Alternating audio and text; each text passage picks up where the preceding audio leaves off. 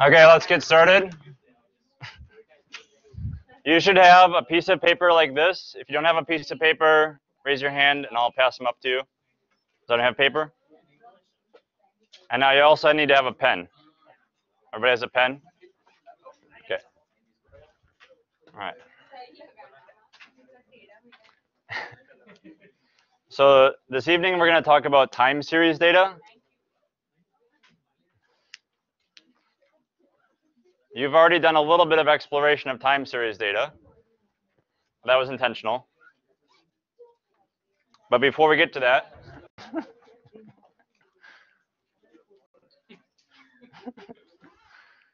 right. Before we get to the time series analysis, we're going to review the homeworks that you did. And these are posted on Blackboard. So anything that you're seeing during this little demo here is in Blackboard. All right, let's pull this up. All right, so the first assignment was the 6-sided die. Who thinks that that one was the easier one, just out of curiosity? That was easier than the power data? Okay. All right. So I'm going to be showing a student's homework. If the student wants to volunteer, that they raise their hand and want to comment, that's also acceptable. But I'm just going to walk through this. Basically, what I was looking for at the end, the way I graded these was just look at the plot, right? If they got the plot, that implies that the code is probably valid, unless they're just making up fake data. It'd be hard. So this was, only a few people went with this style of plot. So there's nothing wrong with it, but it's very easy to see like there's a biased versus unbiased roll of the die there. So, yeah. So they had a data frame with the outcomes of each set of rolls, and then they used the bar plot in the data frame. And they basically took, to get that one data frame, they concatenated 2 data frames. And they had these functions here of the biased and unbiased roll. So everyone's notebook for this section was slightly different. And I'll let you go back and look at that. But all right.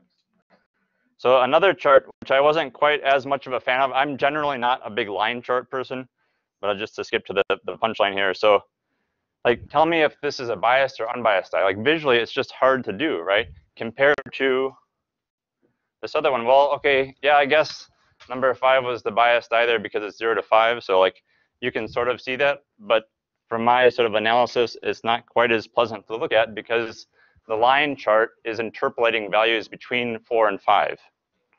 Right? So I didn't take points off for a line chart. It wasn't the wrong thing to do. But my advice to you is, unless you think it's valid to interpolate between points, a line chart is generally not a great choice to go with for this type of data.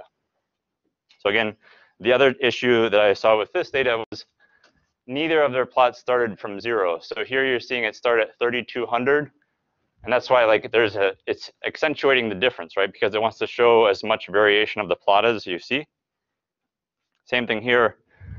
This is just hard to see. It would look like a flat line if the base were at 0.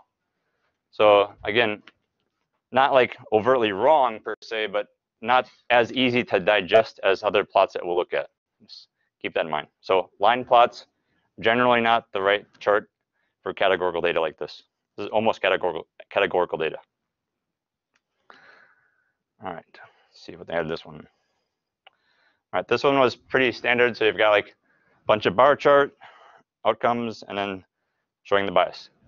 One issue that I saw in a lot of notebooks was people would select 30 or 60 rolls of the die, that's enough to get you some data. But if you did like 6,000 or 100,000, it's very clean data, right? And the cost of doing that is the difference between like 0.001 seconds and like 2 seconds.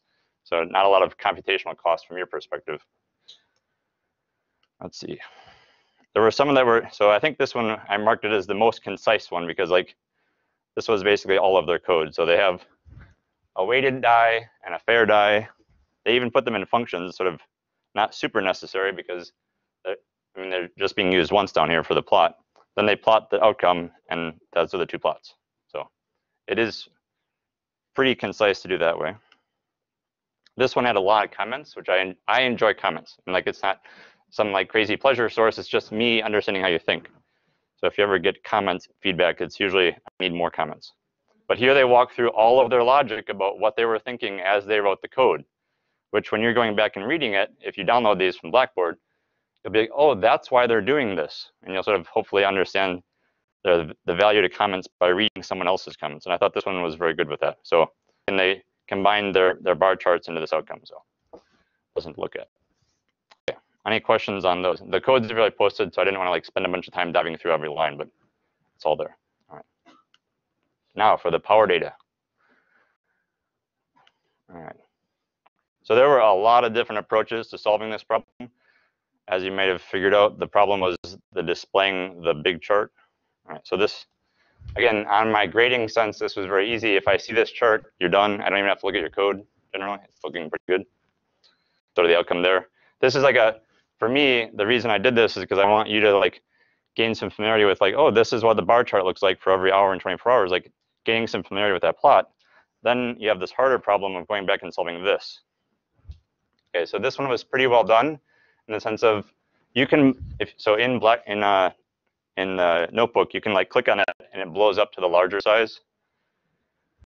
And you can see that they're labeling the dates. And so like that corresponds to every 24 hours, they have a new date. So yeah, so they did it manually here, which not a big fan of it, but that's one way of solving it. I'll give you a couple other ones. So this one, I think I liked this one, the approach here. Let's see. So again, same plot there, but then they changed the orientation, right? And so let's see.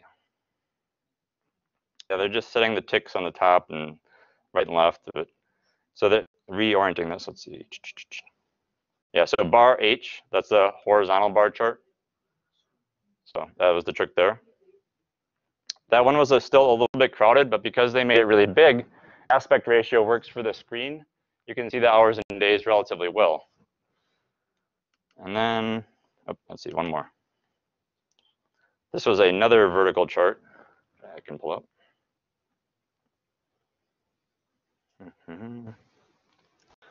So here they labeled it with the hour and the day, and again, made it very big. This one was a little bit cleaner, so it's only labeled on one side. So there's lots of different orientations. And then this other one over here, other people just like made it really big, and that's totally valid to do. So this is, again, like if you click, like it's nice, right? Because you can sort of see the pattern, and then if you really want to know like what hour and day was this, you can just click and zoom in, there to go. So, I mean, nothing wrong with that solution, it still works. It's just, you know, different ways of exploiting Jupyter. All right, I think this last one's basically the same, I believe. All right. Yeah, so they made it really long and made it nice and big. So, okay. But just advertising, those exist. You can look through those. None of these is any more right than the other as far as like getting the point across. All right. And you are going to post this so we can see all the different ways to solve it. They are posted in Blackboard currently, yes. Okay. So last week, we tried to cover the entire domain of math in one course. Obviously, that wasn't successful. Today, we'll cover all of time series. And then the other thing that's going on in the background is your project 2 proposals. So there's 2 comments on this slide. One comment is, what do I want? And what do you want? And so this big circle over here, that's what I want you to aim for.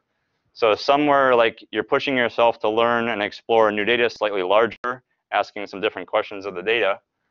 So I don't want you to do things that like aren't challenging, and also you shouldn't do things that you don't know how to do at all. So again, that's a subjective choice there. On the subjective side for me, I always aim for like trying to impress the customer. So this is like my O face. I'm like, amazing, that's fantastic, right? Like if you can provoke that response out of me, that's a good thing, right? And not like, oh no, like that's the wrong O face.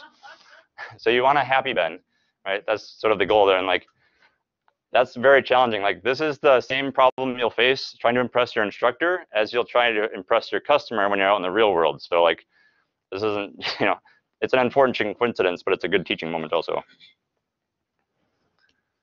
All right. Yeah, so we're going to talk about time series and a little bit of linear regression. If you're in 602 or you've heard anything about machine learning, you probably know about linear regression. Right, so last time we talked about math for a whole course. This time we're going to talk about time series. There's actually, I found 3 different courses at UMBC covering this topic. So me trying to cover it in one lecture is also inadequate. So I again apologize in advance for that. But this is a really deep domain, and yeah, I'm going to hopefully advertise to you why it's so applicable and interesting and challenging. All right, so basically, first question, what are we talking about here? And hopefully we're starting on the easy end here. Basically, we have something where you've got times and you've got observations, something that happens, some recording, either a log or an event. And this time series thing, notice the similarity with the pandas data type series. That's not a coincidence, right? Like a panda series has an index and a value. It's the same concept here with time series. And then you're like, wait, we could do multiple observations in a given time point, and that starts to look like a pandas data frame. How convenient. All right, that was my maniacal laugh. So it looks like a pandas data frame, which means we could use pandas to do time series analysis. That is great news for 601. All right. All right, so now we're going to use your paper that you have on your desk and a pen if you have one. If you don't have a pen, let me know. So this is a 2-step activity. The first step is working by yourself independently. You will write down a couple time series that you're familiar with. So we just described what a time series is. Your task to think about what time series am I familiar with already. Thanks. You'll need 3 of these. Okay, so you're going to write those down. I'm not collecting these sheets, but I will be aggregating your answers on the board.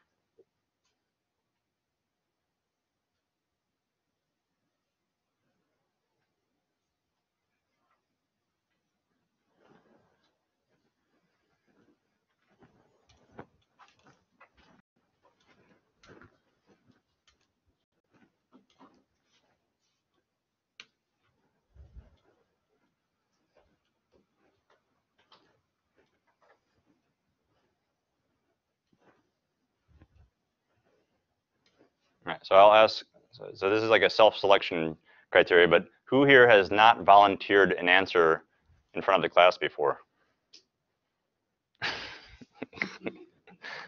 What's something that you wrote down? What's something that you wrote down on your paper? So it's like if we have some sensors, like which is collecting data on the natural calamities like earthquakes or rains. So like at a particular time, it will collect the data.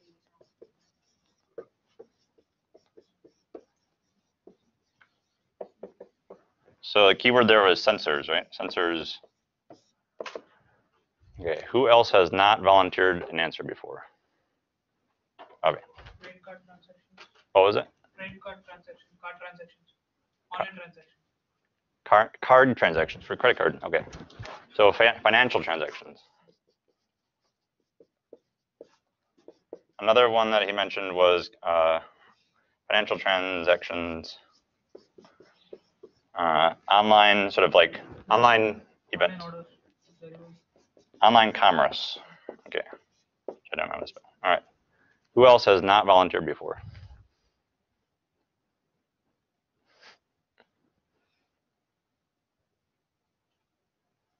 Everyone, I'm surprised. Everyone has volunteered an answer before. All right. Anyone else? Temperature. Okay, so we'll put that here.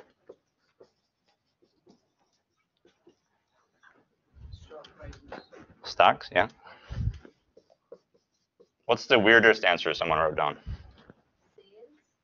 Times and distance. Of what? Traveling distance and time. Something more specific? That kind of think of how much time it will take to travel from there to there. Traveling. So is that a time series? Okay, I'm gonna say no. So, sorry? Event studio. Event schedule. So I would say that's probably not. So that's like a schedule of like this thing is going to happen then. So I guess you're saying it's like a forecast of what's going to happen in some sense. I'll take that one. Schedule. All right, we're gonna get two more from someone. Yeah. Yep. So sort of event logs. I'll say like this thing happened, this thing happened, this. Okay. Okay.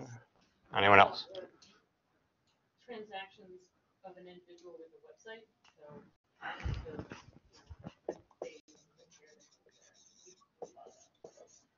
Okay. Showing the development of a business, Like what? okay, sales basically. Okay. So what would be the time series? Like what's an example of a sale? Like We can say maybe like sales per day or sales per month.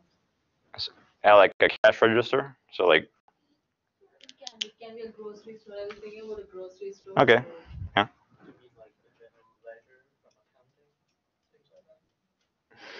Or you can take like a particular item, let's say like this event, how many events is sold per day. More like a rate. So yeah, I guess, so if you said like on this day, this many tea bags were sold. On this day, this many tea bags were sold. That'd be a time series. All right, I'm gonna go off to the things that I was thinking about, which is along these same lines. So like stock market pricing, number of cars on the road every year. That's a time series, right? If you have like, remember the bowling example that we had? So number of people at a conference.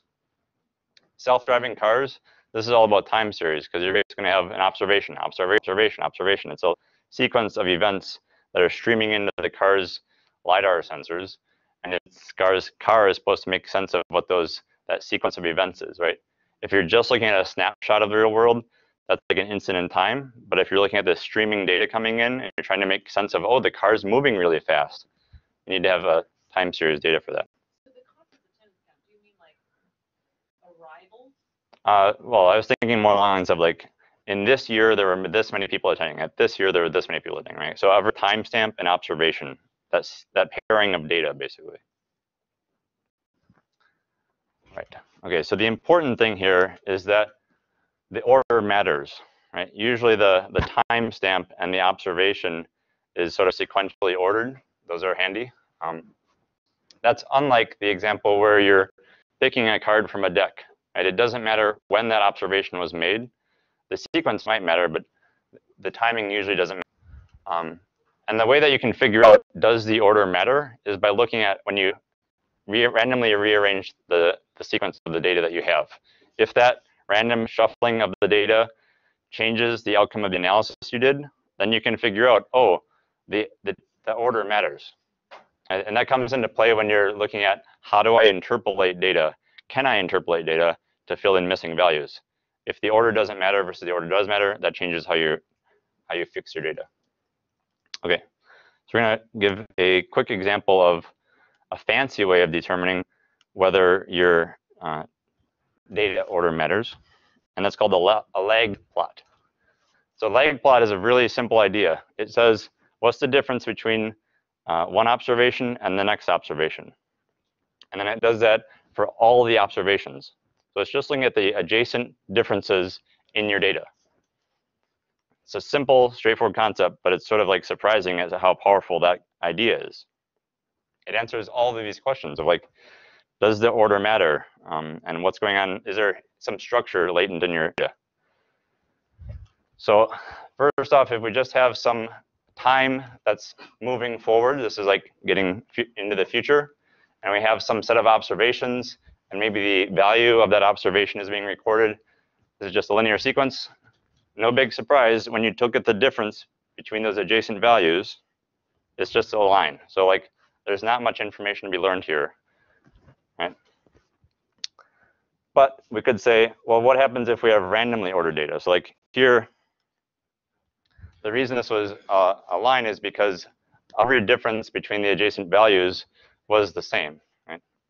And so we can look at what is the difference between every adjacent value. There is, the order matters, it turns out here, even though it's sort of like a simple concept. But we're going to come back.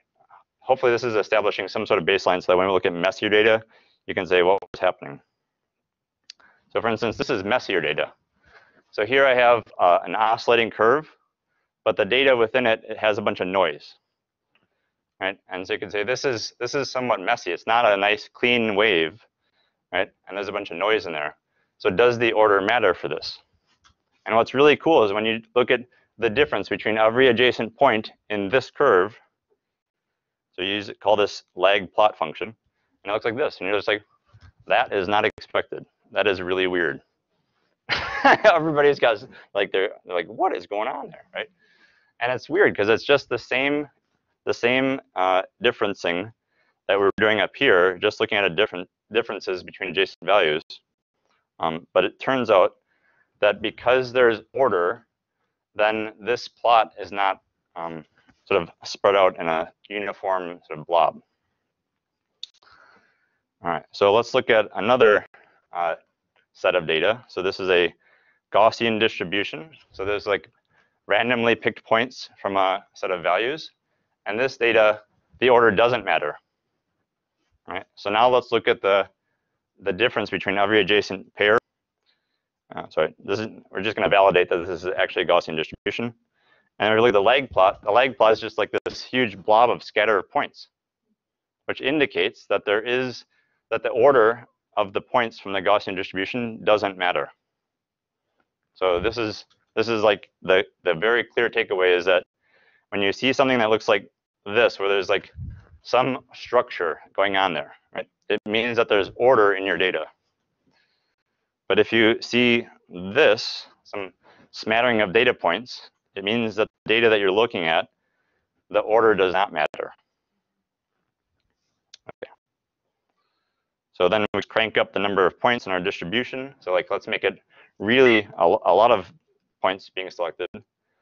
It gets a nice smooth distribution curve. And still, the order doesn't matter, right? It's just more points in our randomly selected blob.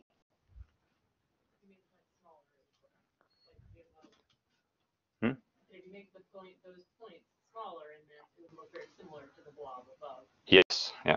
It's the same shape blob. Yep. So if the lag plot is having a structure, then it will be considered as a time series. Then, well, not necessarily a time series, but at least the order matters. So you could say the time series is a subset of all the things that can be ordered. So there are other data sets that are not time series that are ordered. Okay, so that's just a quick takeaway. The lag plot's pretty handy. It enables you to differentiate whether the order matters or not. Okay, and then let's see.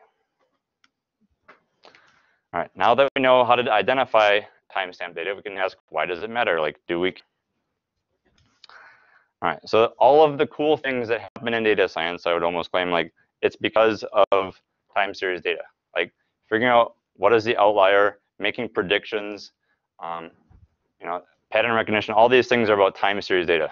Like all the fancy stuff that is going on the cutting edge of data science is time series analysis. That's my claim. All right, so we will get into this specific data set later in the class, but you know, going back to the power analysis that you did already, like that was a time series data, right? And so like, why do we care? Well, if you're planning to build an electrical substation that costs millions of dollars, it's kind of nice to understand whether that investment will be worth it, right? Do you need that capability and capacity? So load planning, so resource planning. Everyone is going to pay you money as a data scientist to figure out what their business should do. And that's forward-looking based on historical data. That's a time series. Weather, right? Everybody likes to know natural events, like what are the hurricanes or typhoons or catastrophes coming? Like even earthquake analysis, right? Like at some point, like this is all time series analysis to figure out what is going to happen to the future. And like if you want to get into climate science, also time series data analysis. All the cool things, like when you speak to your phone, that's a sequence of sounds that are being emanated into your phone, recorded, and then translated into text so that you can search for cats on the internet. That's amazing, right? I mean, like, but that was time series analysis that was being done. All right, so now that we sort of have some motive for why we're doing this, the next point is like, what is it that you will need for a skill set in order to do any of those things? And so again, this is a very generic overview of any of these things will be applicable to all the aspects that I just showed you. So figuring out like, what are trends going on in the data? What's the periodicity? Is there some frequency that's happening over and over? What are the anomalies and averages? All these good things that, and all of these right here, these are just single variables. So like, is there a trend in this data with one sort of sensor? But typically, the real world is much, much worse. You have many, many sensors, and they may or may not be correlated, and they may be recording at the same time. And so then you have to figure out, well, this one's behaving this way, and this other sensor is behaving in a different way. Do those have any relation between them, right? And if yes, then can I leverage the fact that these are related variables? So I'm probably going to mostly stick to single variable analysis in time series data, but where the money is at is in multivariate analysis. It gets way worse. All right. So now that I've told you that it's going to be bad for like really complicated data, I'm going to tell you how bad it's just for one set of data, right? So like one variable, it is a mess. And I'm going to tell you why it's a mess and then how to clean up the mess. Because all data is messy, right? All right, so let's say that I have a timestamp and a single set of observations. How bad could it be? Well, it could be pretty bad, right? Because like clocks are unreliable, people are bad at recording data into a time series, right? And there's all these different aspects. And then like, oh, maybe you're familiar with like you've seen things where you're not clear. Is this the month or the day, right? And then like what is the sequence between the year, month, day? Like that all matters, obviously, right? If you're trying to understand what's in your data. And then not all people record things on a daily basis. Maybe they do it hourly or like by the minute. And then that really can mess up your analysis. And that's because every single person who's ever recorded data has a different expectation about how they will use that data in the future, or how much money they want to invest in recording it, right? Recording something at a high frequency costs more than recording something like once a year. And so there's a choice of how much investment am I making in my recording of the data. All right, and then there's going to be all the problems that you will, so all those assumptions get imposed on you as constraints on how you're going to be able to use the data. And then there's sort of like little minor details about clocks, right? So like we are here in Eastern, I think, daylight savings time. Is that correct? I don't know what's daylight savings time. Anyways, so we're in a time zone, right? There's 24 time zones. That's a lie. Get back to that. All right. So basically, we're going to think of when we're looking at the data, everything is either a slice of time or an instant in time. Those are basically your two choices when you're looking at a pandas data frame of time series data. All right, but it gets messier, right? So what if your start times on the bin are only one value, right? So like let's say I have weather events, right? So like typically, if you look at a historical weather log, you'll be like, Monday it was 73, Tuesday it was 84, Wednesday it was 73. Like, but when was it that temperature? Right? It was at midnight, the high temperature, the low temperature, right? So hopefully someone conveys that information to you about the data, but it's not always clear.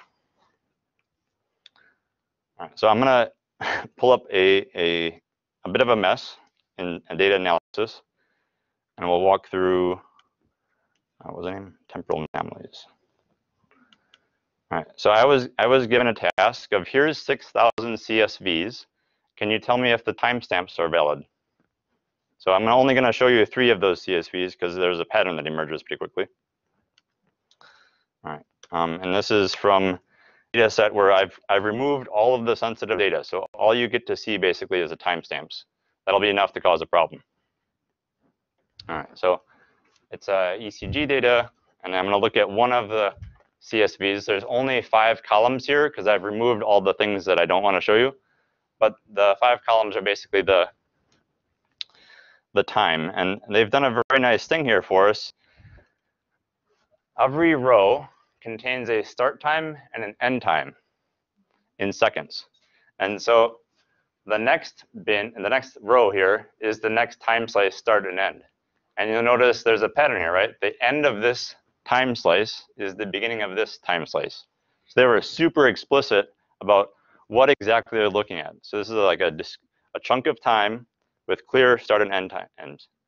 Right? So that sounds like a really good thing. They're super clear about what they're doing.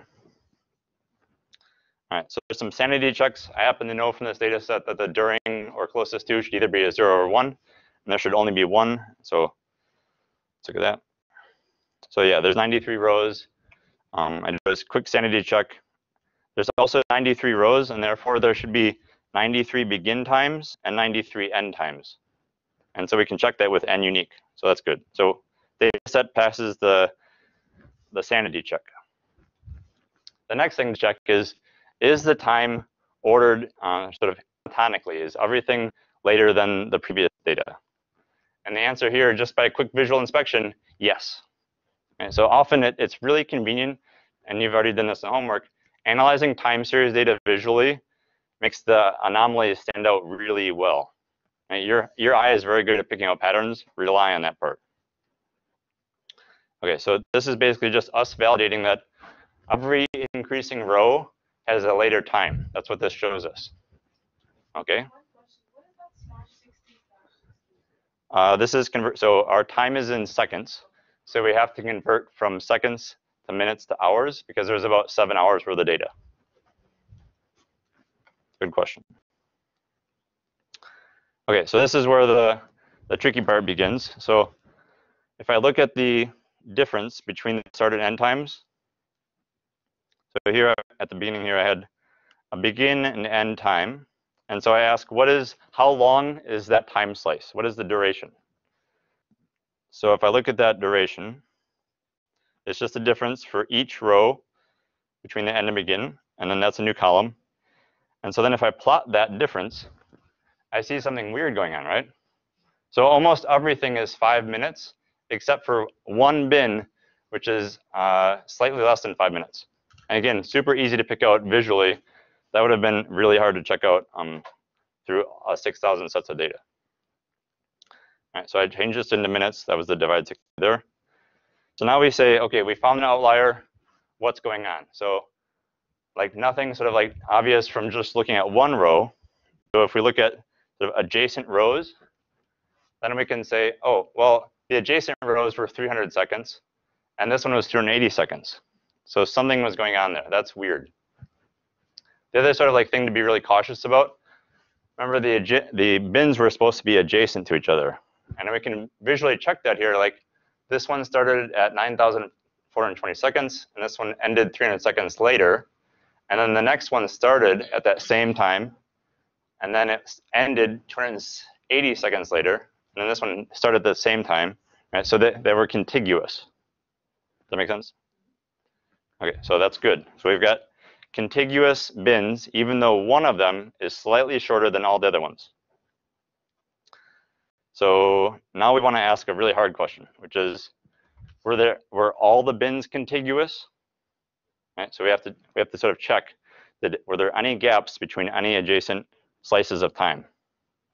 So a lazy way of checking that, the better way of checking it, is I want to ask. I noticed there was a pattern here when I was doing this sort of adjacent sets of time, that there's a 10,000 on the end and there's a 10,000 at the beginning.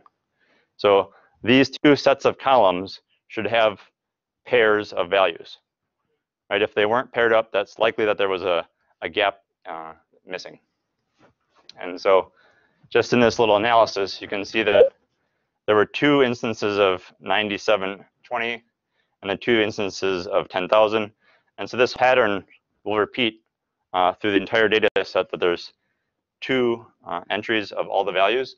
And so then I can pick out, using set operations, what's the total set of all the values, and then what are the ones that only exist in one of the columns.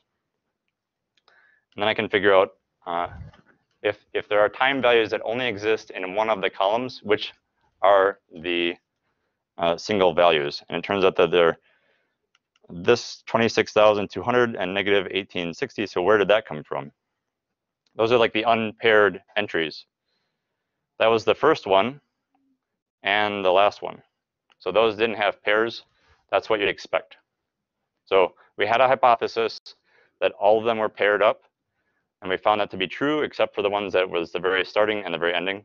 So now we have some confidence that there were no gaps in our data. All right, so we've built up a set of tests. Now let's go apply this to another CSV out of our 6,000. Just randomly selected another random CSV, same analysis. Another one with an outlier. All right, no gaps there. And then a third one, okay, 20 seconds longer than the other ones. All right, at this point I stop. I say data science is over, right? I have to go talk to the person who provided me the data, and I have to ask them what is going on.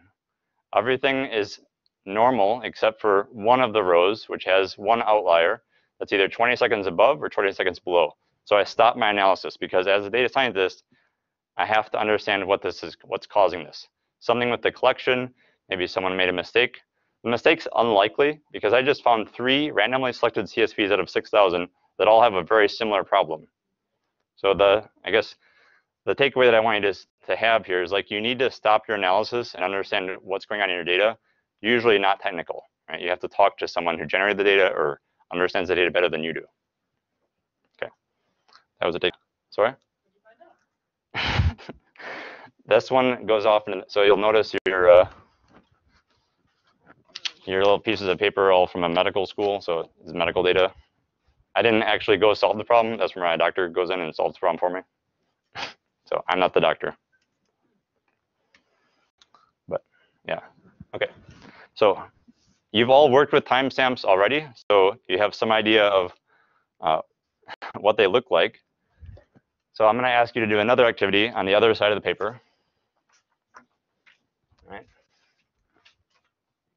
What time is it? That's the question.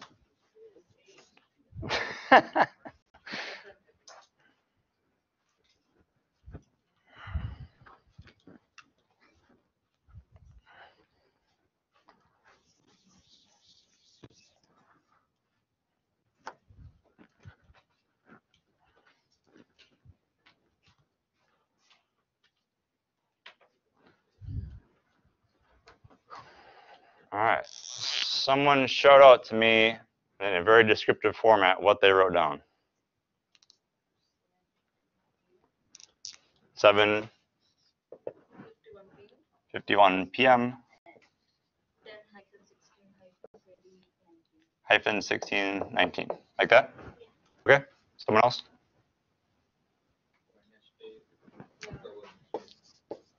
How did you spell October? Like spelled out? OCT, O10, OCT? With a comma there or no? Comma, okay. Oh, Wednesday spelled out? No. So Wednesday with no period and a comma, OCT, all lowercase. Then what? With no comma? Okay. 2 more. Oh, was it? Yeah? Okay, you can't see that, but I see it. All right. Who else? Two more. Wednesday, like Spelled out? then 10/16/2019. With it just a space? Oh yeah, and 7:51 p.m. this week. Okay. One more. I just added seconds to the time. So like the same thing here? Yeah, I just added. Did you copy? Okay. All spelled out. Wednesday. 10, 16, 19. And what were your seconds? 33. With no PM or PM? Okay. All right. So does anyone notice something here? What would be a takeaway from this sort of like set of values?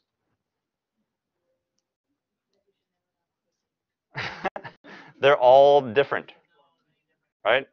like every I would be awfully shocked. Like I don't want to go through all of you, but I would be if two people had the same sort of description of the data, right? Like it's not a competition, but I just think that every single person here is going to have a different representation of the same exact time. Okay, it's break time, so I'll leave you with that. And let's come back at 8 p.m.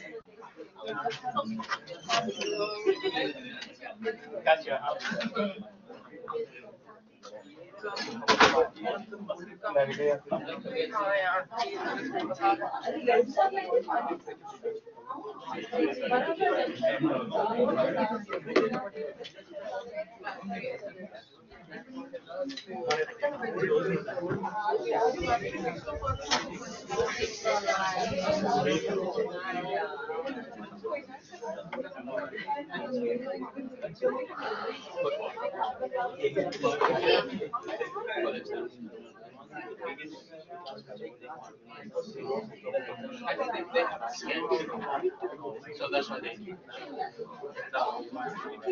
I'm surprised if their students as well. All right. So as I've mentioned with the exercise, which I erased already, so you had a lot of options, and you're bringing in your experience about what the right thing to do is. There are a couple other things to think about why people make different choices. They may be constrained by the devices that they're measuring from. So if your time sensor doesn't have seconds, then you won't be able to put that, or you shouldn't put that in your data, right? And then the other trade-off is compactness. So often people have very limited space, or they just don't need to use up all the space, even if they have the accuracy present in their sensors. And so this becomes another trade-off of, I'm gonna have millions of entries with timestamps. And so if those take up more space than they should, I'm gonna have less space for the actual data. So that's another trade-off choice that people typically make with time series data. What most people don't think about is the fact that their sensor is measuring in a specific location that has a time zone, right? And that time zone may or may not be recorded in the timestamp. And that gets to be its own little special mess, which we'll talk about next. So, you know, if something doesn't have a timestamp, it's up to you and your human skills to figure out, was this universal coordinated time, or was it the local timestamp, right? Those are like your two primary guesses. And that sort of relies on the information of where was the information gathered from. Like if you know it was gathered in California versus in Germany, that might give you some evidence about whether or not you think that your data has a specific timestamp. All right, so there's a really, and, you know, everybody's been using datetime already, so I won't belabor that point, but string time, let's call that up. All right, so this is basically how all of our timestamps in Python are going to be encoded. This is intended to capture all the different varieties of, like, do you spell out the month as 3 letters, or do you spell it out as like a full word, right? All those choices are encapsulated in this set of options in this module. So this is how you will have to do detective work to figure out what format of these options you're using. No one here called out military time. Does anyone here not know about military time? Okay, so right now it's 8:04 on that clock. And if you didn't have Windows, which we don't have Windows, you wouldn't know that whether that was referring to 8:04 a.m. or 8:04 p.m. And so there's 2 ways of dealing with that. One is to explicitly include the AM PM designation. The other is to use what's called military time. Yeah, 24 o'clock. Yeah. So it's now 20:04. All right. Yeah, so that's on here also. All right. 24 o'clock, that's a good way to go. All right, now, yeah. All right, so the other assumption that I warned you about was that there are 24 time zones, obviously, because, you know, we've segmented the Earth into 24 different time zones. That's wrong, right? So as far as I can tell, there's 37 different time zones. And you would think naturally, right? Like they all break on the hour, right? It's either 2 a.m. or 3 a.m. or 4 a.m. Some of them are offset by half an hour or 15 minutes. That gets crazy, right? Right. Yeah, and then so the standard way of like dealing with this is to use universal coordinated time. That's like our offset as Eastern time zone depends on whether we're in daylight saving times or not. So UTC is just a single timestamp set in Greenwich, England, I believe. And then we're all different from that by some value. All right, let's see what that looks like in a notebook. All right, so I'm going to use this library called PYTZ, time zone. Obviously, that's easy to remember. Okay, so then we can import date time and PYD, and then we can get the time. Let's actually get the current time, so it's more obvious. All right, so that's confusing, right? It says 2019, 10/17, 6/39. I don't know what all that stuff is, right? This is probably the year. That's probably the month. But it's certainly not the 17th, right? It's the 16th, right? And so if you look at what date time refers to as the day, it's the 17th. Why is that? Exactly. So UTC is our time plus 4 hours during the summer. So we can be explicit about what time zone we're in. And so if we say as a time zone, then we can make it explicit that it is, in fact, UTC. So that clears up the confusion about what is Python grabbing. It's grabbing UTC time. The handy thing with PYTZ is that you can convert that into a specific time zone. So we know that we're in the US Eastern time zone.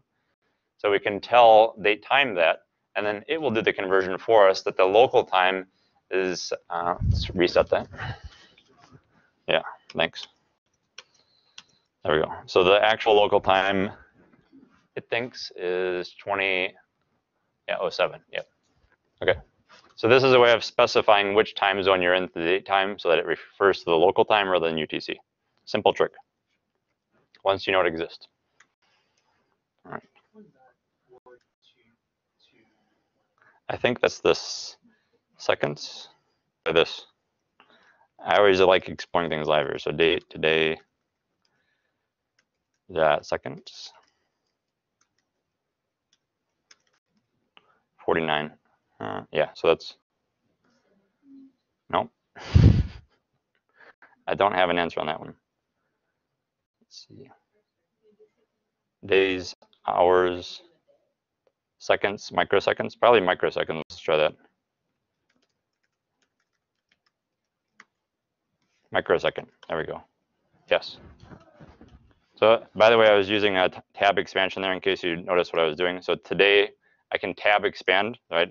Just hit date T and hit tab, and then it expands. And then I use tab after dot to see what are my options. Yeah, so that's the same. So earlier in the semester, I used the command dir. I think that, yeah, so that also reveals the same set of values there. So I can either use dir to see what the contents of that module are, or I can use tab expansion if that's available in your notebook. Same thing. Okay. All right, so now I've armed you, right? You're armed and dangerous. You know how to deal with time zones.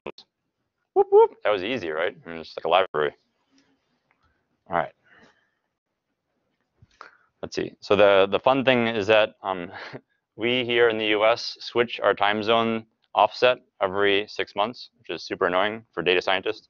Right? Imagine that you're looking at many years of data that is like at minute level increments, right? Every 6 months, it's going to offset an hour, and you're just like, oh my God. All right. Hopefully, you don't have to deal with that too often. So the other warning to think about in terms of this being an issue is that if you think that your UTC offset indicates where you are, it's probably wrong, right? So if you try and reverse engineer that, like you're in one place that is in a time zone, but if that time zone is changing every 6 months, you can't actually reverse engineer where you are based on your time zone.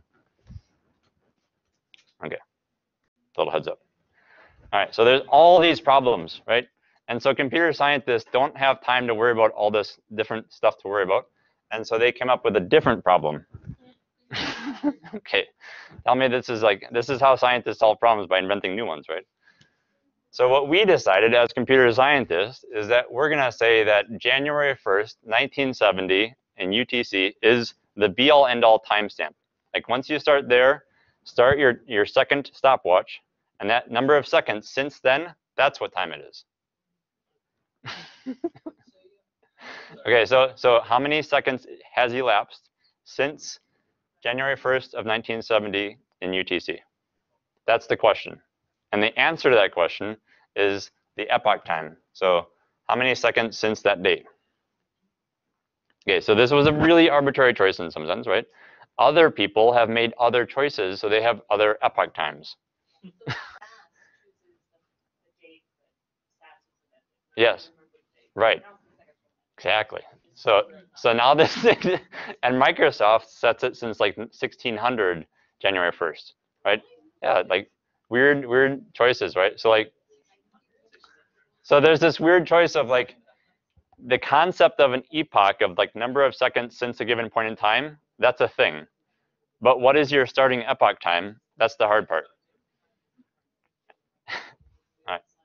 We have conversations. What are the questions?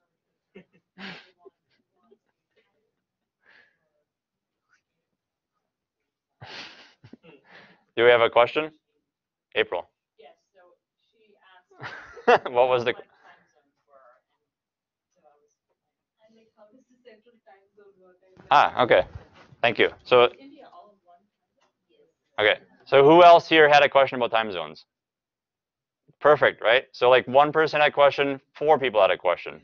The same question. All right, so when you have a question, raise your hand. Let's look at time zones. Images? Yeah, there we go. Well, so I'm going to be US centric and just pick on that one first. So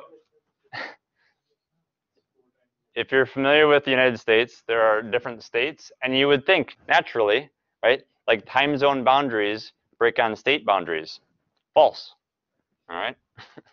So this is where like little towns in like Kansas and Kentucky, they get to choose which side of the time zones they're on for whatever convenience they have. All right. Questions about this map? I'm going to pull up a world map next. All right. You think this is bad? It gets way worse, right? I'm going to make that bigger. Probably not.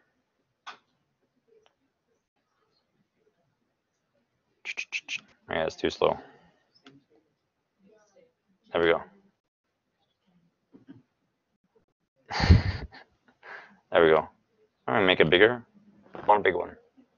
All right. Well, anyways, so China made the brilliant choice that the entire country is in one time zone, right? No need to worry about anything because everybody's in the same time zone.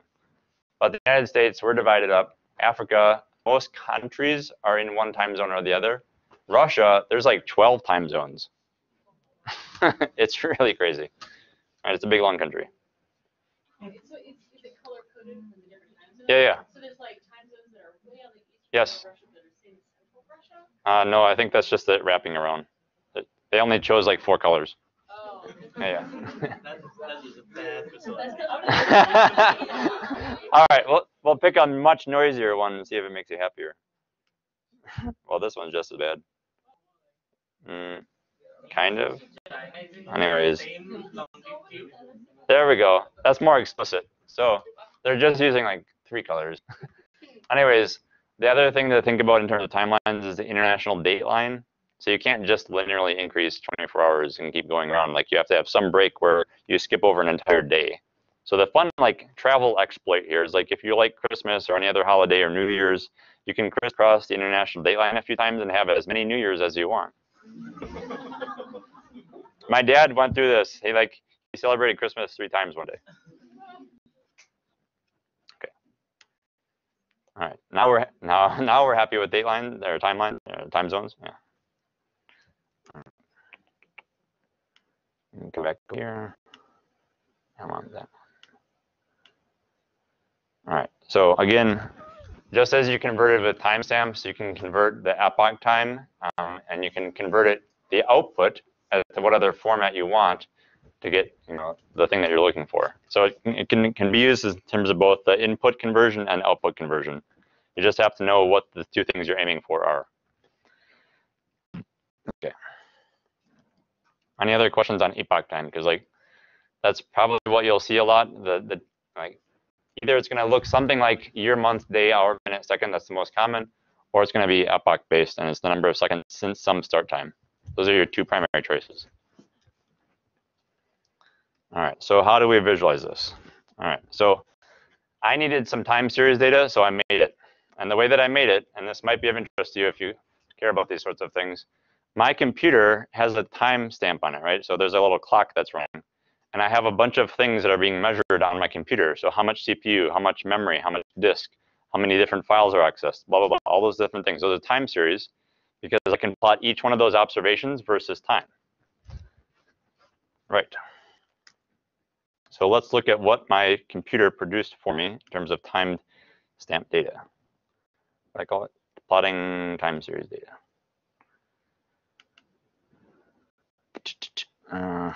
Did I not call it that? Time series data. All right. So this is like a weird bend thing. So I needed, well, I'll walk through this notebook and then I'll tell you the weird thing. So we'll rerun everything. So basically, I recorded a bunch of metrics off of my computer, and I stored them in this data frame and stored the data frame as a pickle. Pickle file is like a in-memory object that you've written to the disk. So I've now stored that data, and I can read it back into my computer. All right, so that's that with open. the pickle contains, it's a list of size 4, and so the 4 things are there sort of like metadata about my data frame. So things like what was the name of the notebook that I was running on, what was the process ID and all this other stuff. The important thing I'm going to pick out for you guys is the data frame. So there's the data frame and the information about the data frame. That's my dictionary there.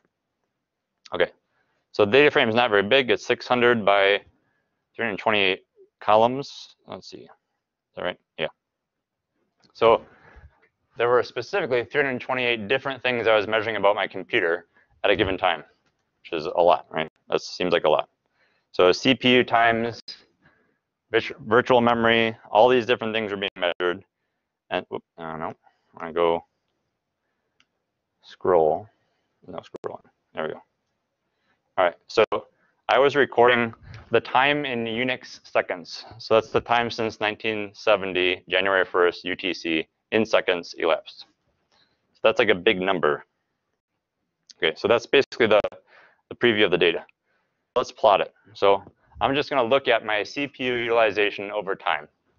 That seems like a relatively straightforward thing to do.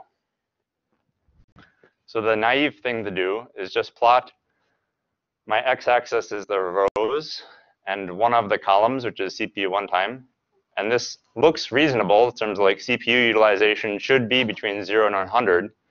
But then like these don't quite make sense. Why is it going from 0 to 600? Those turn out by default, when you use the plot function from matplotlib, it's just the rows.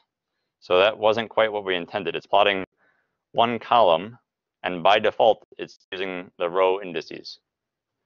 Okay, so that's not quite what we wanted.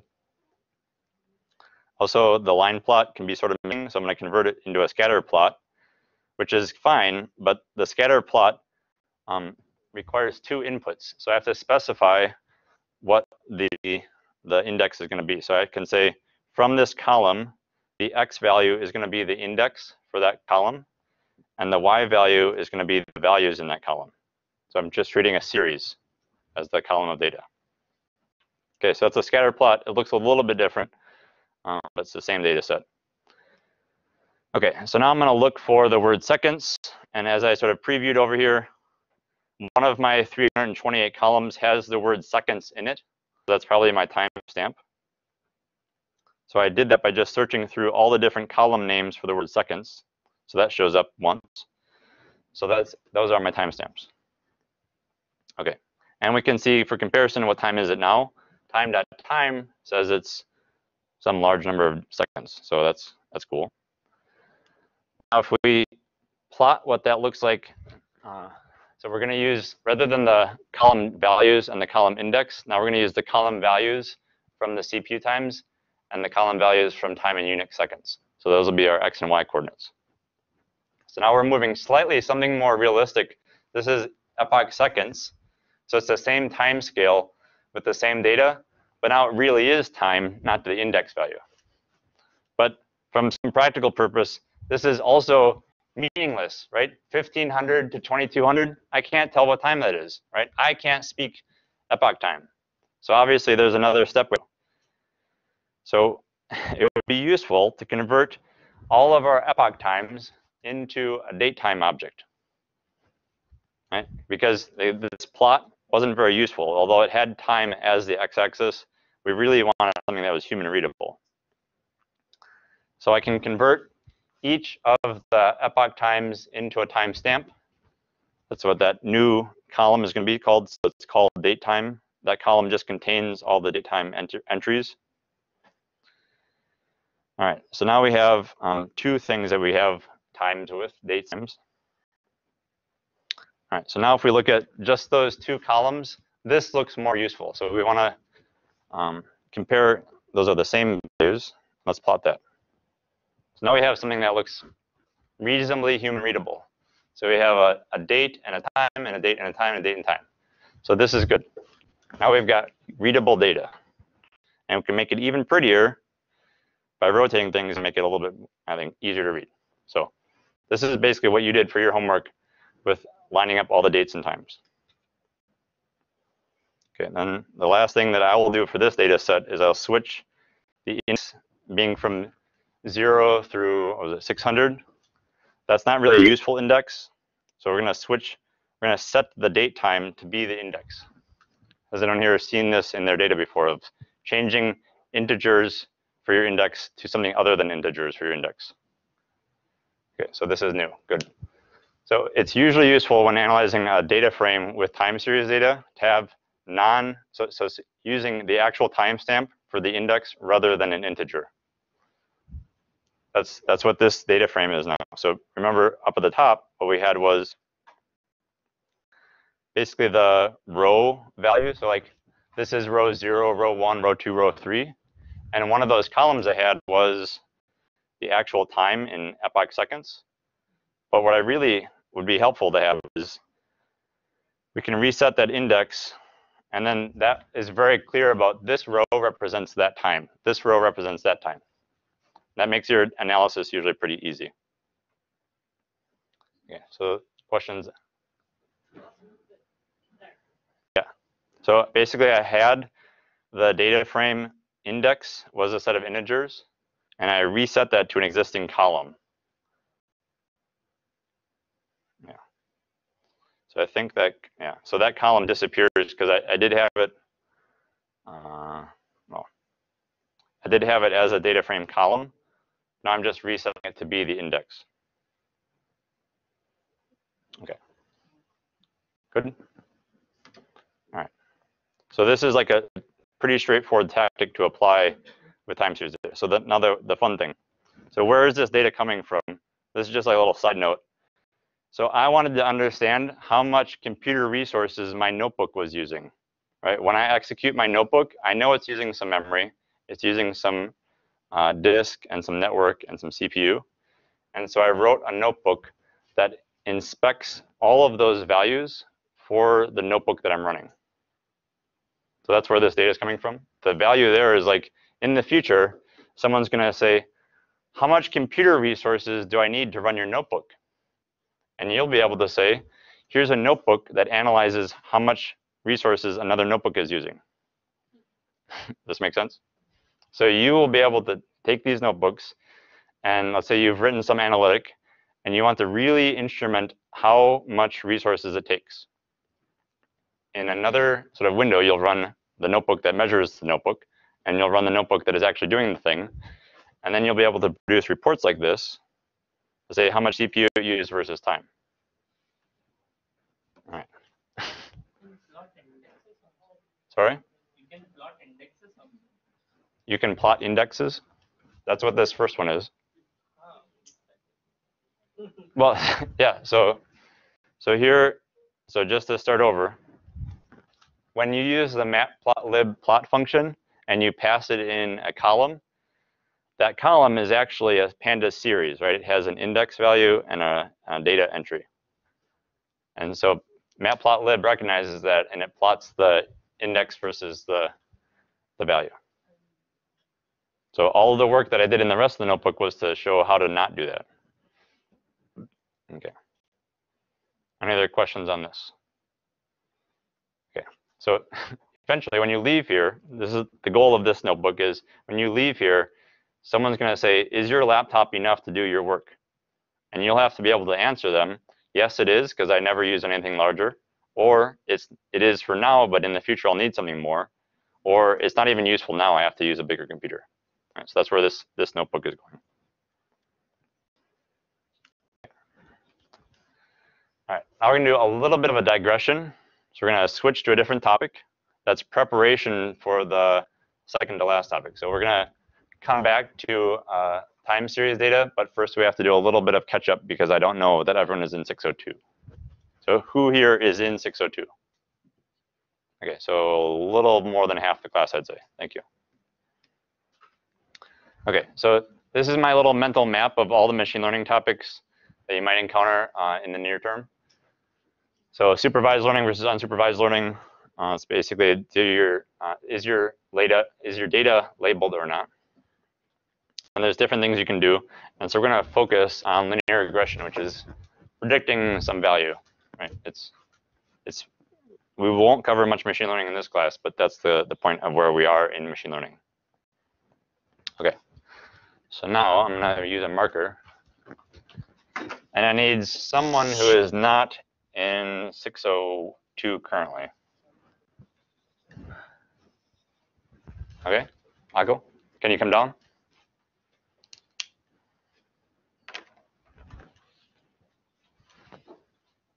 So a quick disclaimer, have you done machine learning before? No.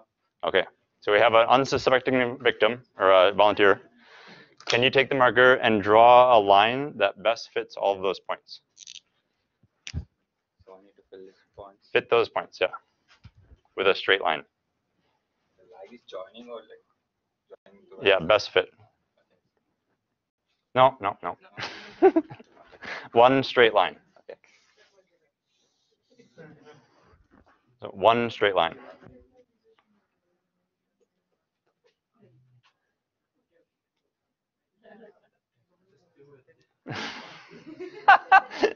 So I wouldn't call this a straight line, it's a curved line.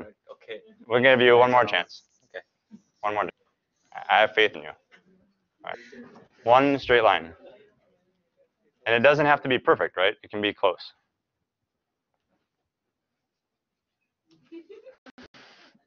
Okay. So my question to you is, how did you arrive at that being a best fit for these data points?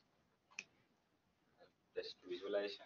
Okay, so you're using your intuition. And I would claim that normally you're trying to minimize the distance between the line that you draw and the points that you're going through. Is that right? So you're trying to minimize the distance between this one line and all of the points on the data set. Yeah. Is that valid? Okay, thank you. All right, so we had a non-machine learning person come up and demonstrate that he has the intuition on how to fit a line to some data. That's all trend analysis in some senses. All right, so he did something like this where he drew a straight line through a set of data points, and his goal was to minimize the distance between that line and all of the points. This is the essential idea of linear regression. There's a bunch of different options. This one, the naive version, is called Deming regression. That's probably what he did. But there's different options. So basically, when you're doing linear regression, you're either trying to minimize the distance in this direction or this direction or orthogonally to both. Right? So that's sort of like the choices.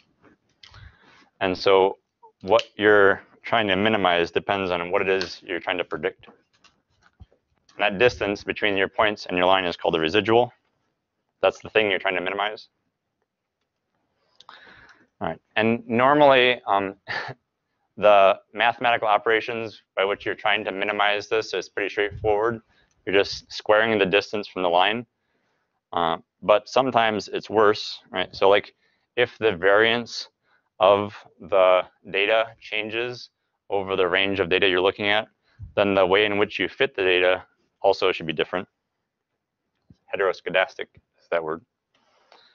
And so there's other different sort of like fitting techniques. For your purposes, it doesn't matter. The whole point is you're trying to minimize the distance between your data and the line that you're fitting in order to predict new data. Okay, so there's this funny XKCD comic. If you haven't heard of XKCD, it's an online webcomic. Basically, they go through all the different ways of fitting data, which are incorrect. Okay, so I'm going to go into a specific example, because I'm a physics person, about fitting data with physics. So typically, the reason that you're looking at linear regression is for two purposes. One is to fit your data and describe the model from which the data is fitting, or the other is to predict data you haven't seen. So those are the two sort of observations of why we would make a linear regression fit. Okay. So the physics example that I was alluding to is when I taught physics, I would have students run a ball down a ramp with a little kick at the end of it. And then the ball would go down the ramp, gaining more and more speed, and then be off the ramp, and then land somewhere else, usually somewhere like out the window or something, right? And so the task that I was giving my students was, can you record some data points of where your ball was, and then fit those set of data points? Right? That's a relatively straightforward task of recording the data. It takes about 2 hours. and then fitting it with a line. And so some students would do this, right? So the ramp ends, you can sort of picture the ball rolling down, and then like it goes off in this direction. And so they would fit that line, and it looks pretty good, right? They've got the 10 data points are required for this experiment, and they fit it with a line, and they're done. Look at that correlation coefficient of 0.99. That means you're really, the line fits the data really well. Does anyone here recognize a problem?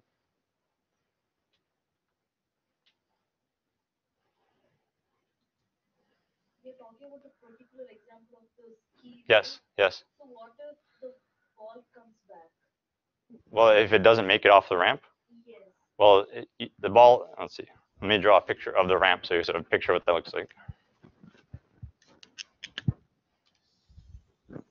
So the height from which you release the ball is very high. And so as long as you release it higher than this lip, it'll always have a lot of momentum to kick off there. So yes, April. So your X and Y values are the same, but what are they measuring in space exactly? Is it a distance? Yeah, distance. Distance from the point of Yes. So is it a linear distance? Yes. Not a, So the problem here is balls do not go off ramps and they just keep going in straight lines. That's the problem, right? It's always a parabolic trajectory. All right, so the issue is they were sampling from just a very small region, which looked linear, but in fact it wasn't. Right, so the takeaway lesson here was have a good understanding of the range of acceptable values for your data before trying to fit the curve. So having a good idea of the range is the answer there.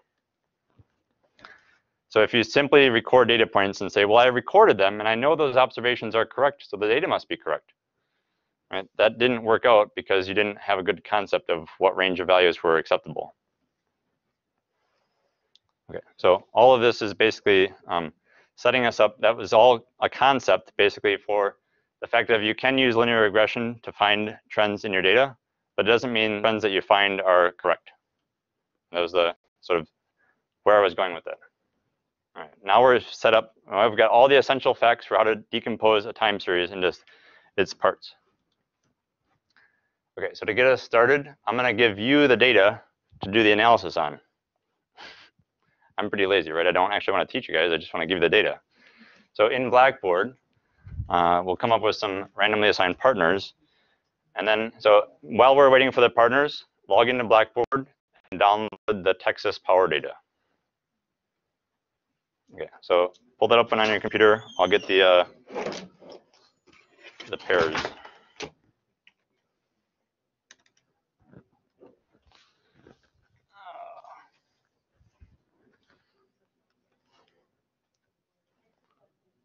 It should be in Blackboard. If you don't, yeah, under week 8. Yeah.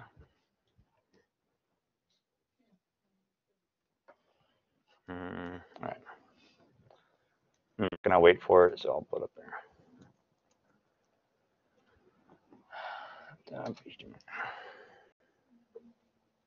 Actually,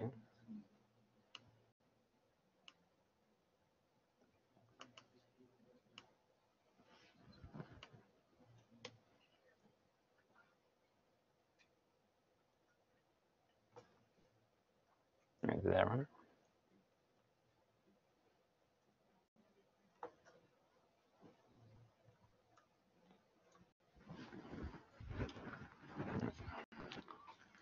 So once you've got your partner, the person with the longer arm is the one typing today. The longer arm.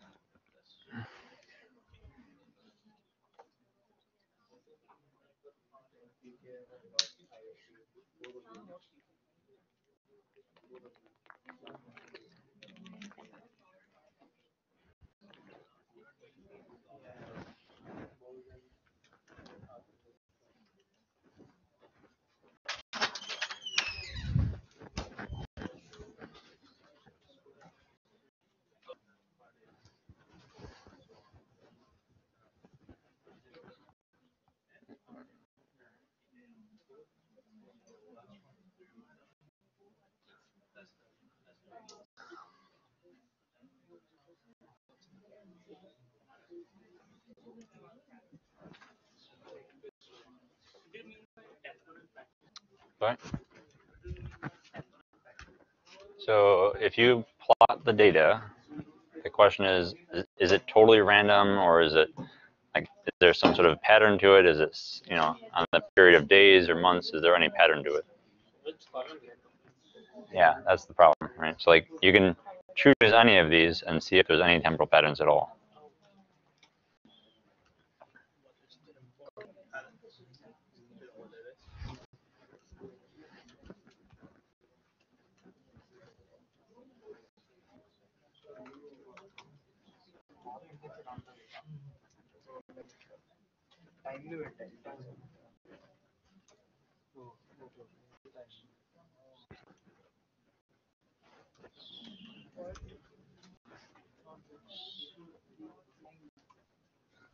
I would suggest just plotting the time data. Just see if there's any.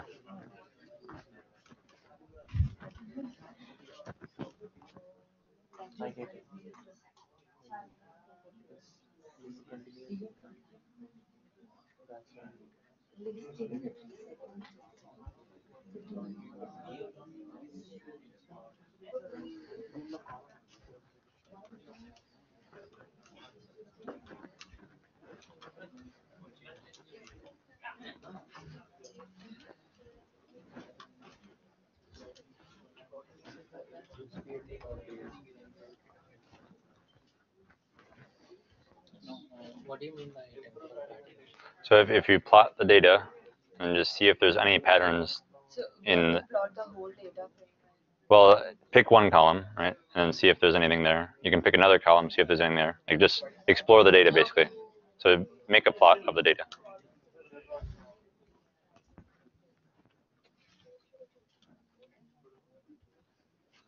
So is that the,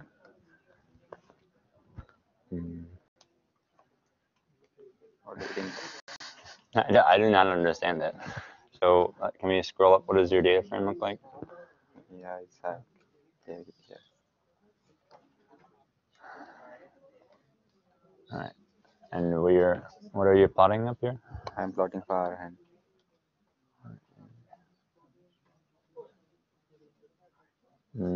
How do we decide this is a temporal, like, for temporal pattern? Right. So Yeah, that's all. so you have two columns. So if you scroll down a little bit, you have a time and you have a measurement. And so if you plot this one versus that one, that would be the actual data versus time. Or you could plot this one versus east, or this one versus west, right? So like, time versus observation, that'll give you some measurements. And then the challenge, plot at once. Yeah, that's not probably, there's something going on. Okay, that looks reasonable, right? So there's some periodicity there, but it's hard to see what it is because you don't know what those measurements are.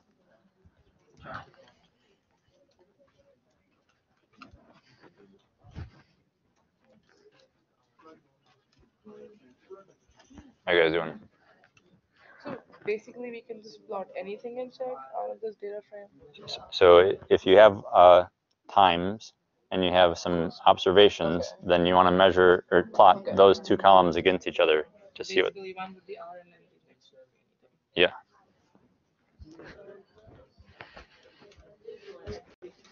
Okay, take about 2 more minutes, and then we'll cut it out and do a little bit of a break.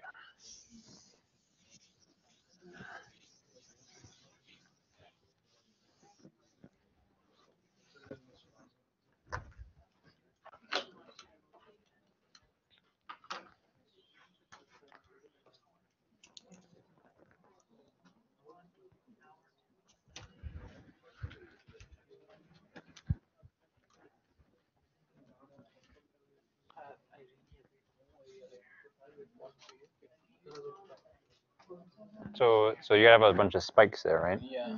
Do you know how to convert this lower axis into something that would make more sense? Okay. Like this x-axis. Yeah. So like there's some spikes there, but you don't know if this is like every month or every day or anything, right? So like the challenge is you have to figure out how to convert that lower axis into something that is more understandable, right? So you can pick out the pattern. Okay, so basically now we don't have any units. Exactly. Yeah.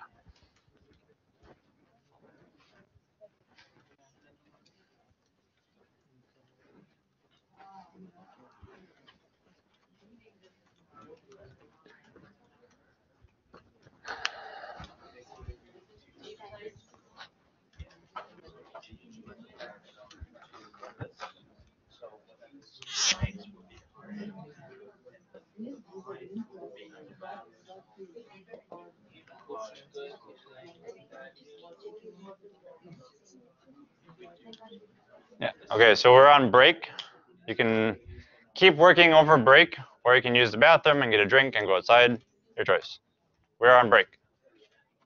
Yes. This seems to be one temporal pattern, right? Because everything is in some. And these are by year? Yeah, these Okay, are by year, and these nice. are by this value. Okay, good. Cost. Yeah. Okay. This seems to be one temporal pattern. There's some outlier Yeah. there. Yeah. So we need to find that. You could, yeah. Yeah. Yeah. I mean, it's not a requirement. It's, this is just data to explore. But yeah, so the other one is the lag plot. That's down there. But anyways, all right.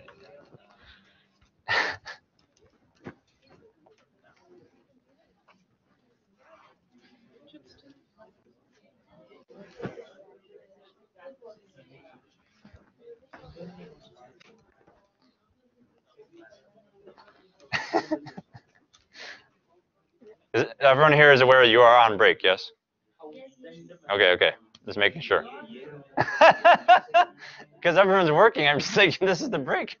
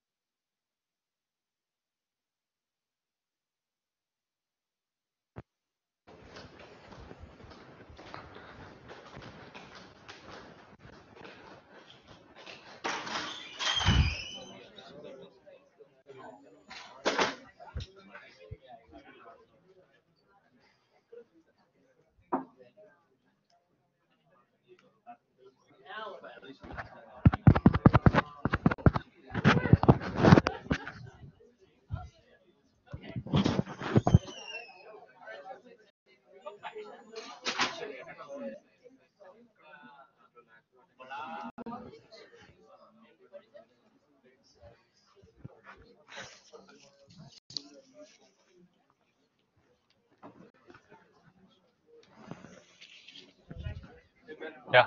To propose you mentioned that I changed my questions to hypothesis. Yes. So is it okay if I ask now or should I mail you? Can we do it after class? Okay, cool. Okay. Yeah.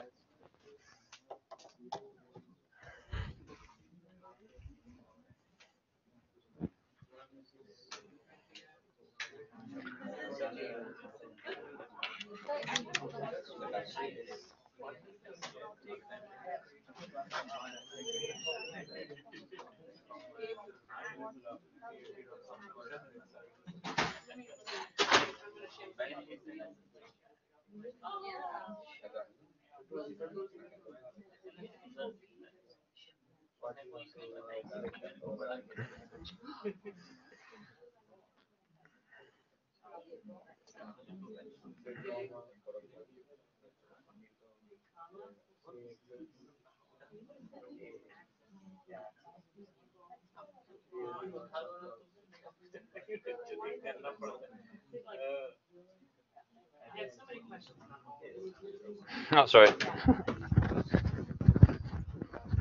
Yeah. So then I plotted lag one, like lag plot. Yeah. Good. Then how do I decide it is time series or data random? So, well, here you're just doing a lag plot of the hours. Yeah. So it should be very the order matters. So let's compare that to another column. Okay. Make a lag plot for like coast.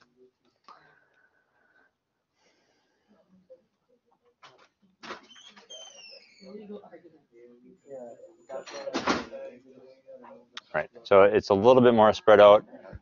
Basically the point here is the order matters, and it's nice and linear like that. If it were a big spread out blob, then you could say that order does not matter.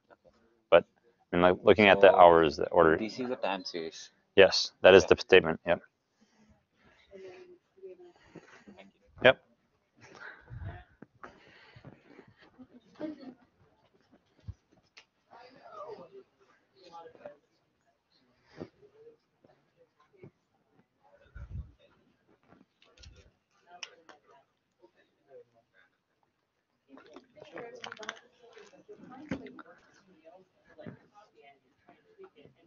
Would any of this mean?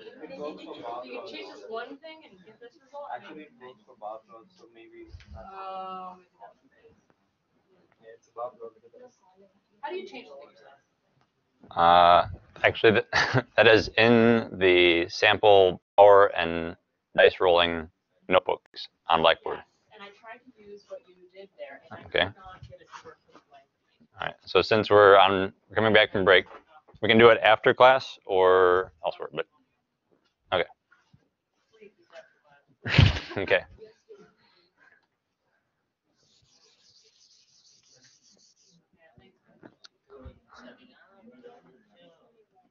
All right. So let's come back to our desk.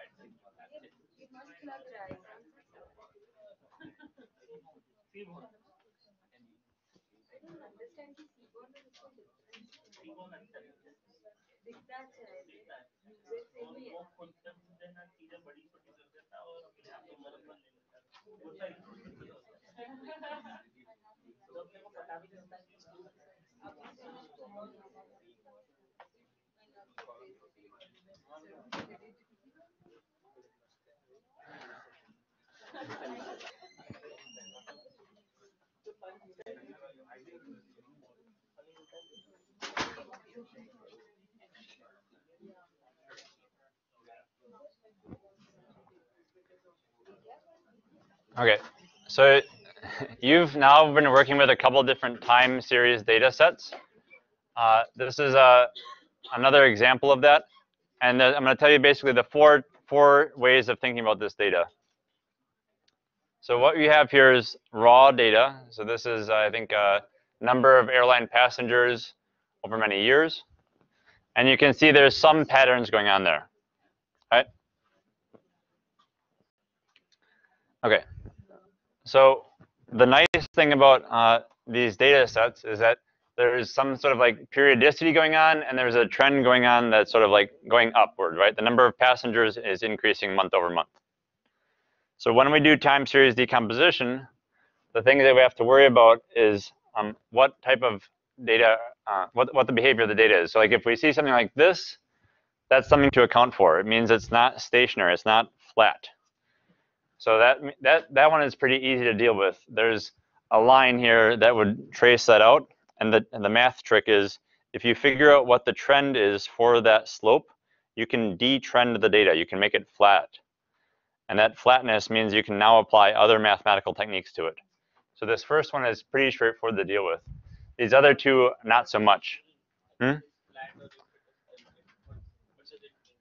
So like with this plot right here, the average value, I can draw a line through it. Yeah, so far so good? And so once you know that, then you can basically rotate all those data points so that the data points are now just a sine curve that's just oscillating around a flat mean value. You've detrended the data. Okay, we have done it. What's the benefit of it? Right, so the benefit is now you can do other mathematical analysis because you've removed the trend. So there's follow-on techniques that we're going to do. Okay, a couple conversations. Not before removing the trend. You have to make it flat. Other questions? We'll come back to that. Okay. Okay. So remember when we were doing linear regression and we draw a line through a set of points? That line may not be flat, right? It may have some slope to it. And so with this data example, that line, the average value here is not flat, correct? Do you agree with that? Okay, so there is a linear regression that would pass through that it sort of like looks like this. Right, to you it looks like this, sorry. And so before we do other analyses, then we have to remove that slope from the data. So we have to detrend it, and we have to make the data flat. So we're going to keep those oscillations, but it's no longer going to have a trend that's going upwards. Okay, so that's the goal there. Other data sets you can't do that with. So here, the amount of variation is changing. So that means we can't apply our mathematical techniques as easily. And here, there's it's called covariance. So the amount of change is changing. That means we can't apply our techniques. So basically, we want to get back to this property called stationarity. So stationary just means that there's flat data, that the variation is not changing. Right, we'll come back to counterexamples of that. All right, so the first step with our actual time series data is to figure out what is the slope of that data. All right, so that's like step number one, identify what the trend is. All right. Once we've done that, if we take this original line and we subtract out that slope, the remaining values now look like this. That's very different, isn't it? We've removed all of the change that's going up, and now we're just left with the part that's oscillating. That's very handy. It means we can do some analysis on this type of data. And the last part is, now that you recognize that there's this oscillation, you can remove that. So how much of that is oscillation and how much of it is noise? So that last part is called the residual. So this is like the difference. So you have your original data set, you subtract out the trend, you're left with some oscillating data, and then you can remove the oscillations and you're left with the noise. Okay. Yes. Exactly. We will. That's a great question. I will show you. April. So it looks to me like the oscillations that are demonstrated in the third one observed data? Because you've removed the trend that's going up. Really, that's all you did, and you got like that perfect oscillation? So I think you're looking at like how much the peaks change over time. Yeah. What is there is a pattern in noise also? Well, noise means you've removed all the things that you know the patterns for. Oh, that is Yeah. I don't have a super strong answer to answer your point, April. I'll have to come back to it. I am skeptical. It's, I think, what I'm trying to say. That Understood. the third one is actually the same oscillation. Yeah. Okay. So this is basically the goal. We're going to apply this to the Texas power data that you were just looking at. So we're actually going to do this. Okay. So again, for whatever reason, I have an easy time finding power data, so we'll just look at that. Let's see.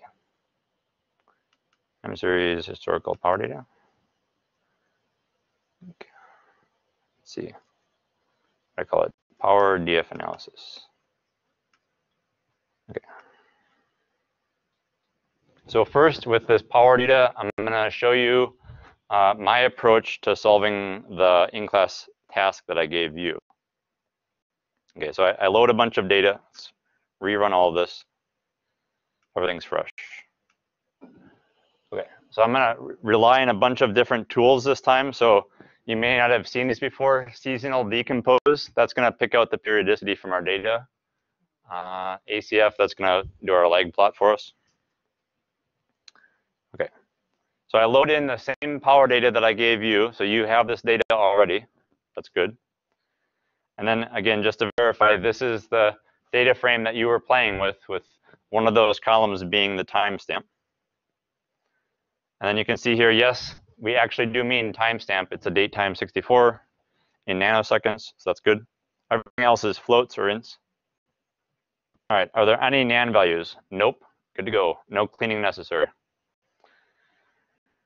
All right, so we're gonna skip over the scatter plot. So if basically this is the first task that I was giving you. So if you use plot date and you say, I'm gonna have a date versus values, then I can just get this sort of plot. And the cool thing is it picks out the years for you, so it's all done. Like that's one line there. So the tough part is like this is over the span of, what is that, 12 years of data. And so you see these 12 spikes with some noise in them, right? And so you're like, well, okay, there's some patterns going on here. Let's pick out what those patterns are. Since this is Texas power data, we might assume that summer is hotter than winter, and therefore more power is used during the summer. So our first sort of hypothesis to test is, are the summers hotter than the winters, right, using more power? That would make sense. So that might explain these peaks here. So we'll come back to that hypothesis later. So what I usually do when I see data that looks like this, it's very crowded, there's a lot going on. What I'll do is I'll take a little subslice of that data, and I'll say, what does the little subslice tell me? So the way that I do that is I'm going to just say, I know that, let's see, it's hourly data. And so if I want 5 days worth of data, I need 24 times 5 data points.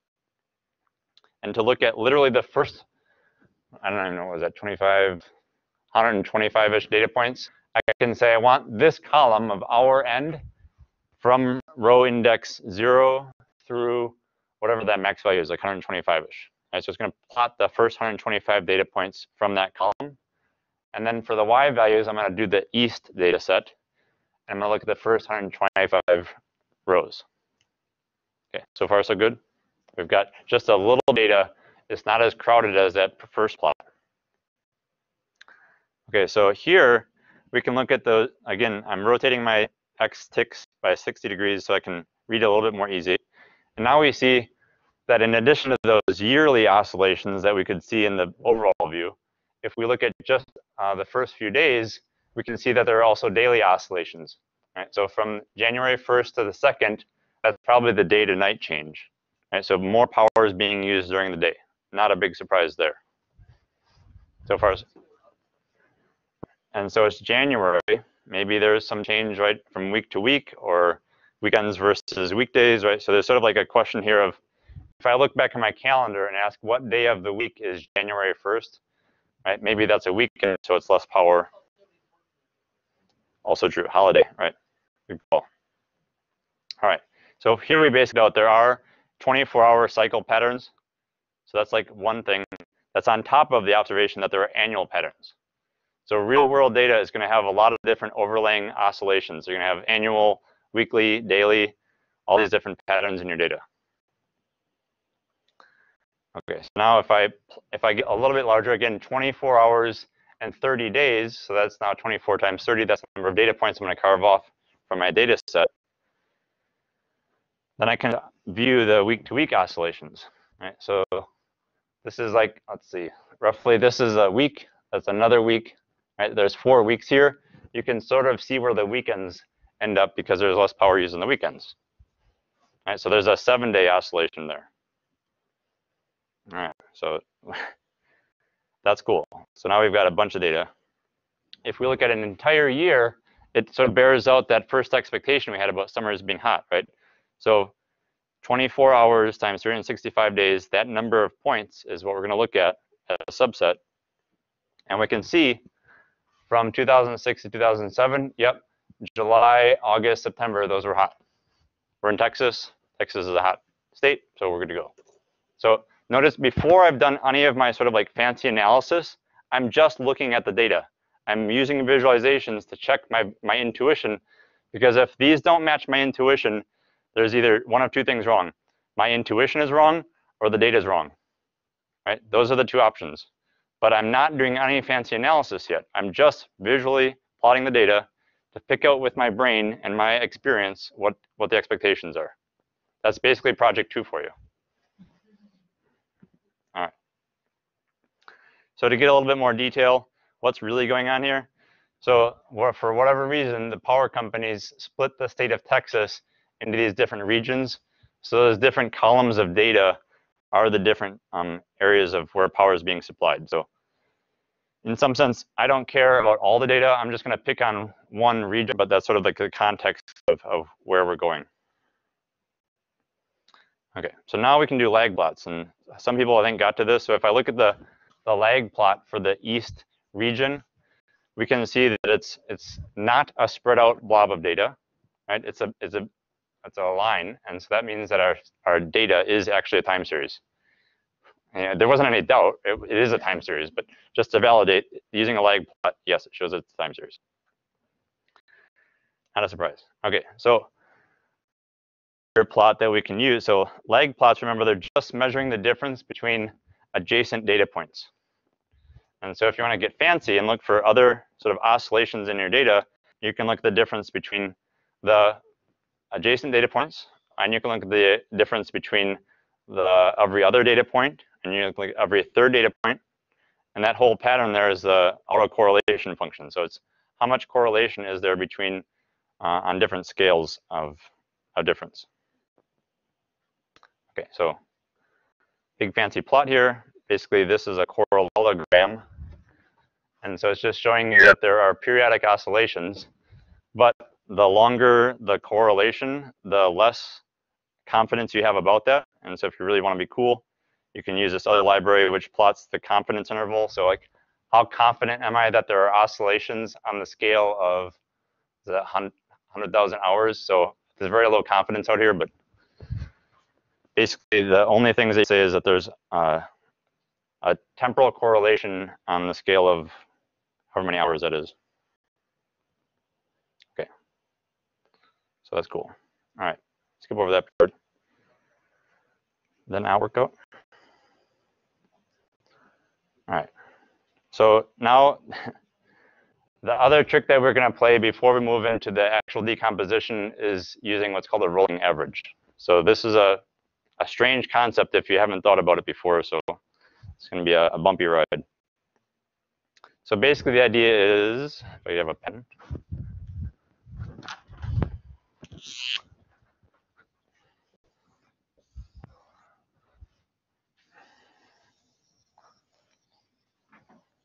If I have some data, and this is time, and this is whatever I'm measuring here, I can ask, what is the average value of all of these data points?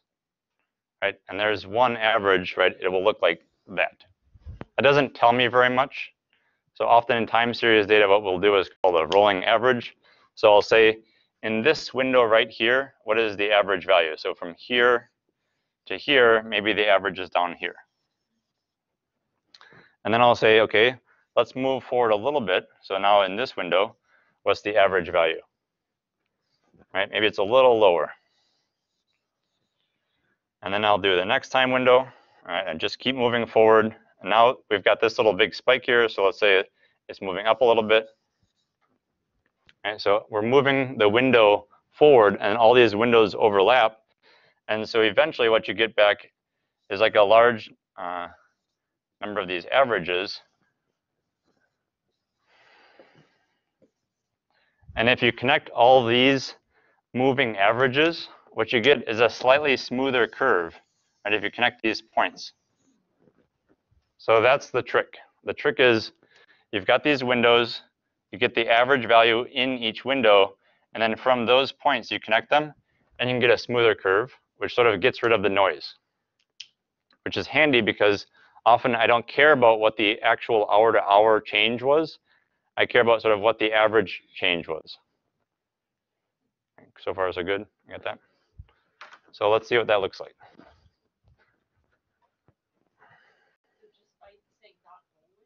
Yeah. Yep.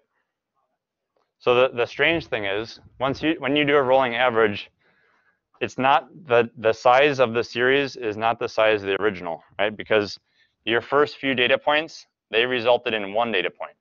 And so that means it's not going to be the same length on this end, and there's going to be some missing data points here. So whenever you do a rolling average, you're shrinking the size of the data. That's the number of points over which you're averaging. Yeah. And for that rolling window, we're going to apply the mean function, the average, in that window. So if we look at the first few values out of that, we get back this. Now when we plot that, what we get over all the time series that we have is this curve. This looks way different, right? Let's compare that with the first data set that we looked at. Way back here, right? This was our original data set. It looked pretty crowded. It was hard to see what was going on. And so what we've done is we've taken the first 5 set of points and said, what's the average value? Okay, next 5 set of points, what's the average value? What's the average value? What's the average value? And we did that over and over. And what we got back was a plot that looks way different. So it looks like that. So it's much easier to pick out the annual variation because we've reduced the sort of noise by taking the average of a set of points and moving that along. So rolling has given us the average of a set which we have taken of 5 windows. More specifically, the rolling says pick out a set of values. Right, so in this case, pick out 5 values. And then for those 5 values, apply the mean. You could do a rolling max. That might be cool. It wouldn't, in this case, be that different, I suspect. Let's do max. And then I'm just looking at the first 15 values down here. So let's look at the max 15. I think the plot will mostly be the same.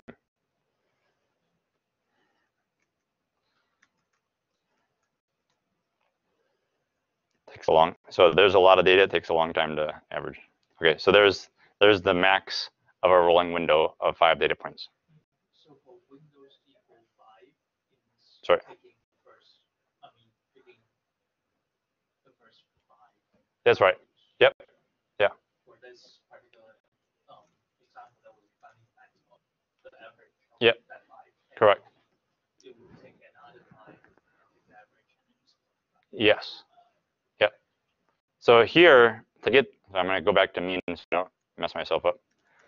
So here, what I was doing is my window size was 7 times 24. So there's an hourly power measurement.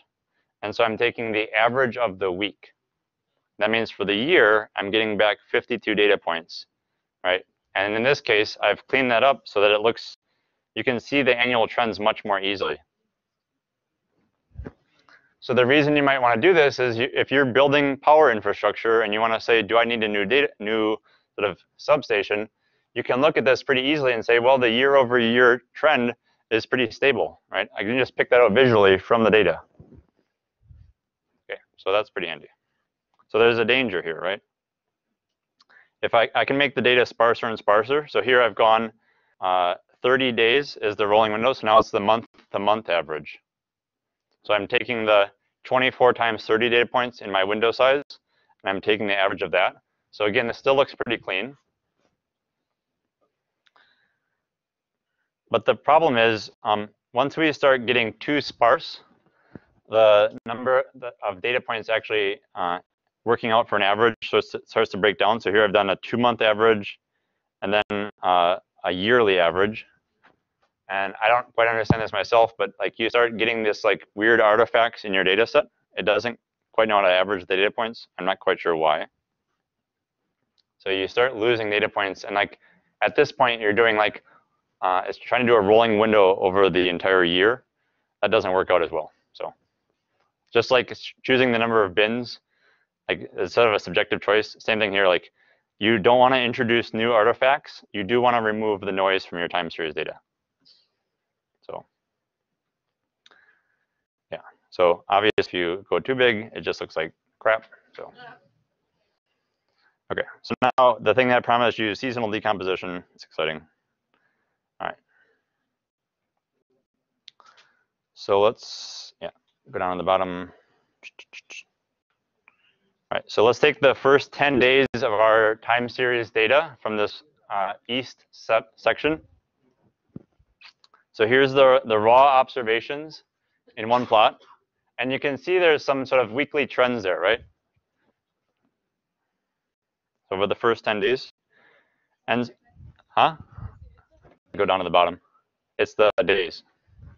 So on a daily basis, the power is oscillating. And so what we did was we took our original data, we applied a rolling average to figure out what the trend was.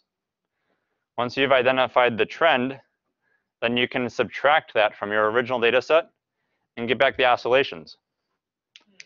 These oscillations look really clean, right? So that means like every week is the same. Like you might, if you put in a holiday in here, you might expect some sort of like difference, but the week-to-week average is pretty consistent. And then once you subtract from your original data, you subtract the trend and you subtract the oscillations, then you're left with the actual noise. So this is like how much variation is there week to week and hour to hour. So the composition did everything. Yes. Plotted for Yes. Super easy, right? So seasonal decompose, that was a library that I pulled in from statsmodel.tsa.seasonal. So just a library that I use.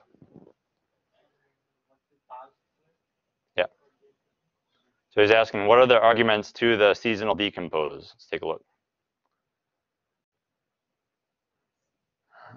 Let's see. So we passed in the, let's see, data series, where'd that come from?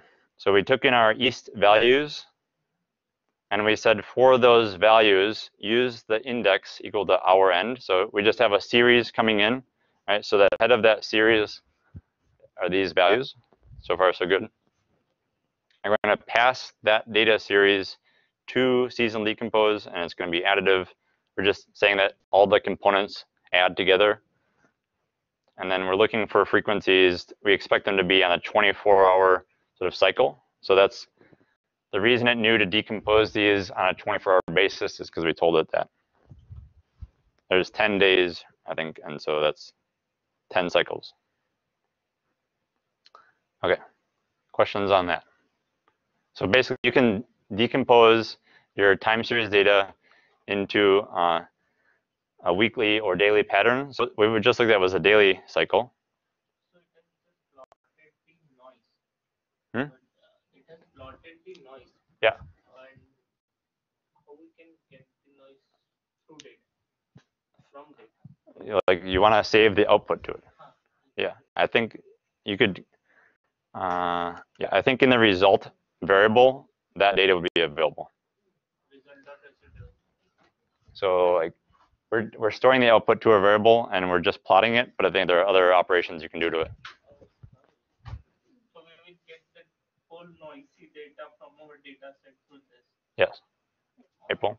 If I'm interpreting this correctly, basically it's just telling you how it's basically how it is the same over time, and then the variation there. So like, this is the way it's all the same, and these are the anomalies. Yep. More or less. Yep. After you've taken out the rolling average. Right. Okay. So both of those are really useful. I mean, obviously you want to know if there's periodicity to it, but you also want to know what days it's different, right? Yes. In what ways. Yep. Okay. So then you can also apply the same question to sort of weekly patterns, and you see those pop out. I don't know if there's anything exciting down here. Yeah.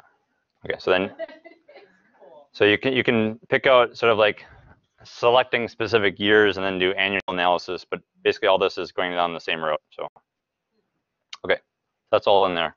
Questions on that? All right. So, That question, you were telling me it was like if the trend is like this, then it's easy. But you have to put the trend like this. yeah, so you have to subtract the. Relate this. So basically, say the pattern is the same, but over the time, the things are only increasing. So the pattern remains the same, but it is increasing. So we are just like removing the increasing intervals and we are just focusing on the pattern. Okay, so I'm gonna draw a specific. Got a bunch of questions going on. I'm gonna answer one question first, and then I'd like to come back to these other ones. All right, so let's say that I have a set of points, and I draw a trend through those set of points. All right. Now, if I know what the equation for that line is, right, I can figure out what that line would be if I translated this line to, say, a flat set of values. And if I did that change to all the data points on the line, I could say, well, this data point was slightly below my original line. This point was slightly above. This one was more above. Same here, and then slightly. So basically, I'm just taking the original line that I fit and making the same translation to all the points with respect to that same line. Does that answer the question? So basically, we're looking at the linear regression like horizontal. Yeah, that's right. Shifted. Okay. I heard other conversations, so there were other questions, I think. And we are doing this to do the math correctly. Correct. To do the picking out the oscillations. So this thing is done by that seasonal decompose. Seasonal decompose did the same thing. Yeah. Okay. But rather than just using a straight line, it uses the moving average as the trend. Okay. Question? Anyone else? Sorry? All right. So if you thought that was confusing, hold on, there's one more. Okay. All right. So the last idea is called the Fourier transform. So this is a way of picking out those oscillations. Like, what is the periodicity in the data? All right.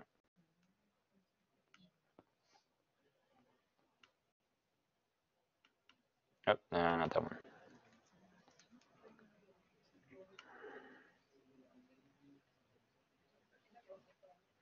Not sure which one. I have to figure out which one I was looking at. Fourier transform.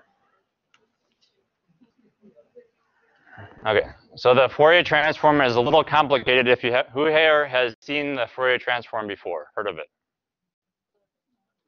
Heard of it? Okay, that's at least a start. We've got that going for us.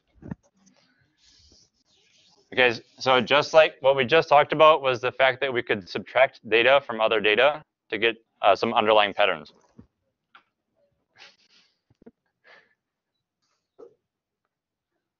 I would love to have people ask questions, but it's really hard for me to teach when other people are having conversations. So your choice. Okay, so the challenge, so this is an animation. It's very fancy, but it's going to draw out basically the same idea.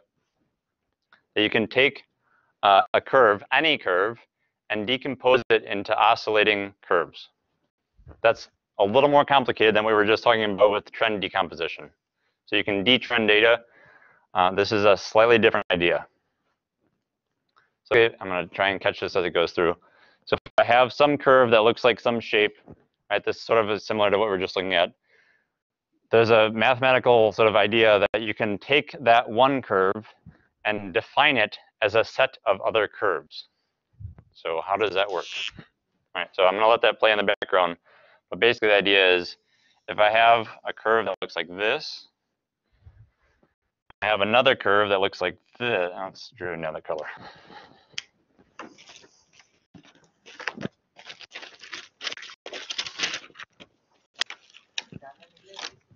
Okay, so I have everyone here. Who is here not familiar with a sine curve? Sine. Okay, sine curves are good. So I have another curve that looks like this. Okay, so it's a different curve, but every value in here I can add, subtract to this other one. So I'm going to add these two curves. All right, so I'm going to add the red one and the black one. Use another color for that. So if I add these two curves, it's like this point right here, added to this black curve here, it's going to look a little bit higher. Let's call this 0. So they're additive, so they're both high valued here. And then this one goes down, so let's draw a 0 here. So this one is going down, and this one's going up. So on average, they're going to be closer to 0. So now we have to go down. All right, so who here have I lost? It's our 0 line, and it's the thing that we're adding about. But they should be at 0 at the point where they change direction, right? At the point where they are. Only if they're the same size. So like if the red curve is high and the black curve is high, the green curve is going to be the addition of those two. It's going to be even higher. But if the black curve is high and the red curve is low, then they should go down, right? They'll closer to 0 if they're the same size. So at this point, the black curve is 0 and the red curve is 0. So my green curve, I add those two, I still get 0. Right? So maybe it looks something like that. My red curve is high, my black curve is lower. Maybe I should go however we're going to do that. Basically, I'm not going to go all the way through this, but this is very negative. So now I have to go way down here. Well, maybe I got that totally backwards. Oh, yeah. OK, that was the wrong inflection point. No. That's probably why. OK. So I cross this through 0. It goes down. Now these two are very high, right? So I'm going to have some data point up here. So the idea is I can add these curves. And the resultant green curve eventually is going to look different than the two curves that I started out with. That's the fundamental idea. The cool thing is by having a sufficiently large number of these sine curves, you can construct any other curve by just simple addition and different weights. So you can construct a wave that looks as complicated as this red one from a large number of these blue ones. Right? So you're just decomposing it that way. And so what does the Fourier transform tell you? The Fourier transform tells you how much of each of those different sine curves do I need to add in to get the actual curve that I want. So it's sort of like the weights on each of your constituent curves. Okay, so far so good? Now what does this have to do with time series, right? All right, took you through a bunch of math. Exactly.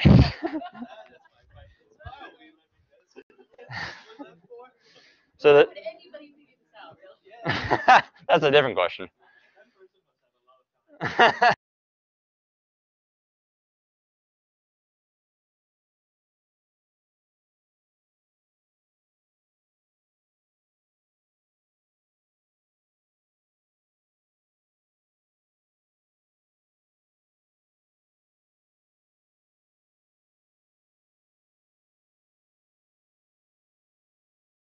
calculations about that detrended data. So that's where the Fourier transforms come in. We'll take a look. Okay. So I said some words. I'm going to back it up with some Python, right? That's the goal. All right. So a bunch of Python, blah, blah, blah. So ignore all this. It's not cool. It's just to set up this curve. Okay. So now I basically imagine I've taken my trend, my original data, and I've taken the trend line out. So now it's just oscillating about a fixed average, right? So it would look something like this. Agreed? Some cyclic pattern. All right. So the fun part is you can figure out what is the sine curve that describes that oscillation. In this case, it is just a sine curve. So there is only one frequency that describes that sine curve. Like that's just one pattern here. So we don't have to do any addition. It's a simple sine curve. So that's what the Fourier transform is. Now, suppose that I had two waves, right? And if I have two different sine curves, hopefully you can see that they're two different sort of oscillating sine curves at the same time overlaid with each other. The cool thing is you can apply the Fourier transform to this very noisy looking data, and it will tell you specifically which two different sine curves you would need to add to create those. This is an overly simplistic example because to create this data, I just added two sine curves together. Right? So it shouldn't be a surprise that the Fourier transform tells you, yes, this is really just two different sine curves added together. What are those anomalies? Yeah. Oh, And if there are two sine curves, here? we have two different values. Yes. So Aren't those anomalies? I mean, like outliers? these aren't so this isn't an anomaly. You wouldn't. I guess you can think of this as anomalies, but it's saying what frequency. So I should ask. So this black curve and the red curve, they have different frequencies. So the Fourier transform is answering the question, what different curves do I need to add together to get the data that I have? And so they're different frequencies of. You're not adding sine waves of the same frequency. You're adding sine waves of different frequencies. And so the question becomes, okay, maybe I should ask, who here knows what a frequency for a sine curve is? Okay. Okay, yes. So that's why everyone's lost. All right.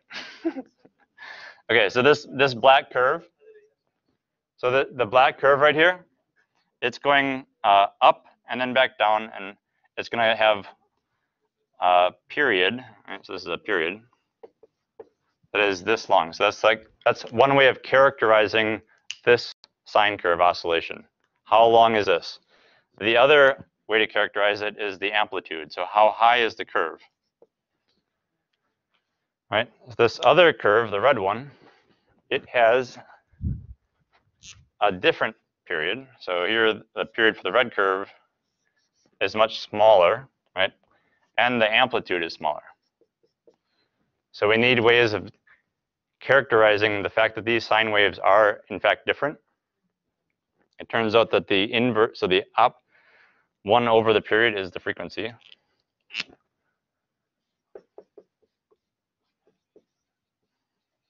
So the frequency of this oscillation, that's usually given in how many oscillations are there per second.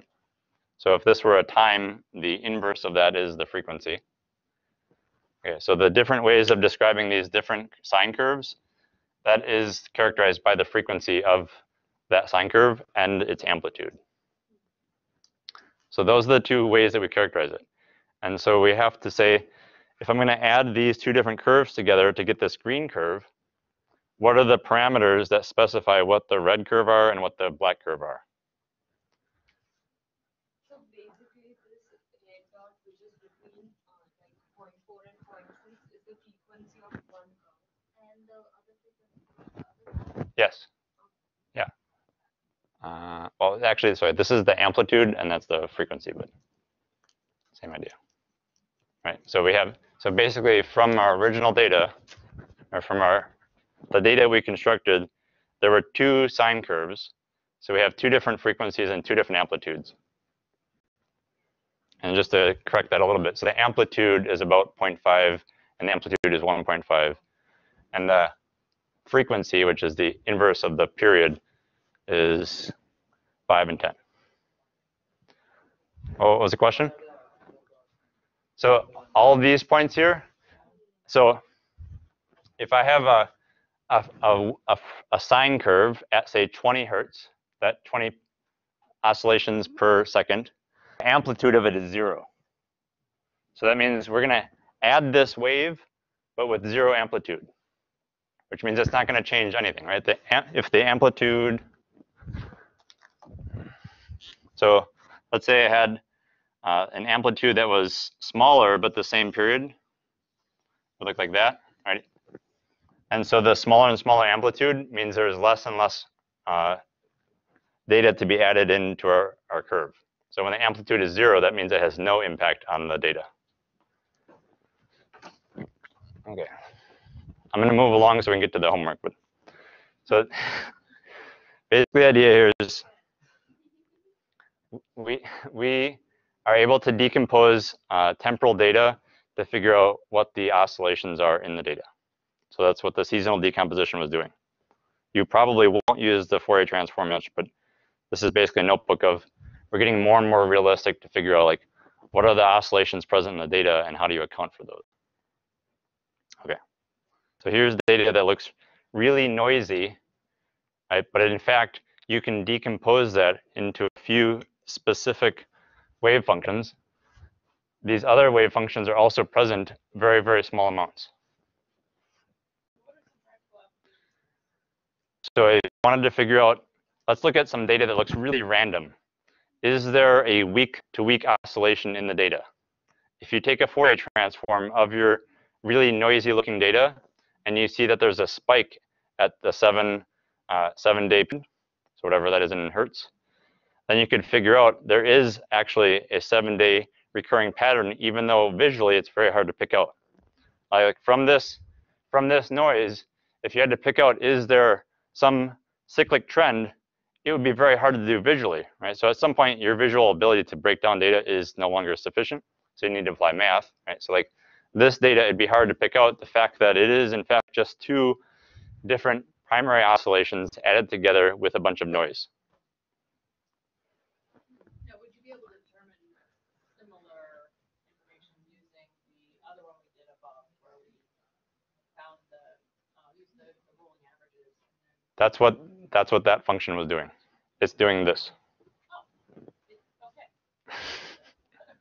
But we use this method is because the data set is uniform. It's detrended, so you've removed the sort of slope from it. Okay. So I think I'm going to skip. There's one more notebook which I need to get to because that'll actually show us. We're going to skip over that part, doc test. All right. So I'm assuming no one here has heard of doc tests before because we haven't used them in this class. But the idea is basically when you have a function in Python, you can define what that function should provide as sort of an example. So I'm using the triple quotes here. So in my function, I have a set of a comment basically that has this string format that's called the doc string. And so here's a comment, and then basically I have these 3 arrows here. That's like a Python prompt. And then I call the function with some input, and I should get this output.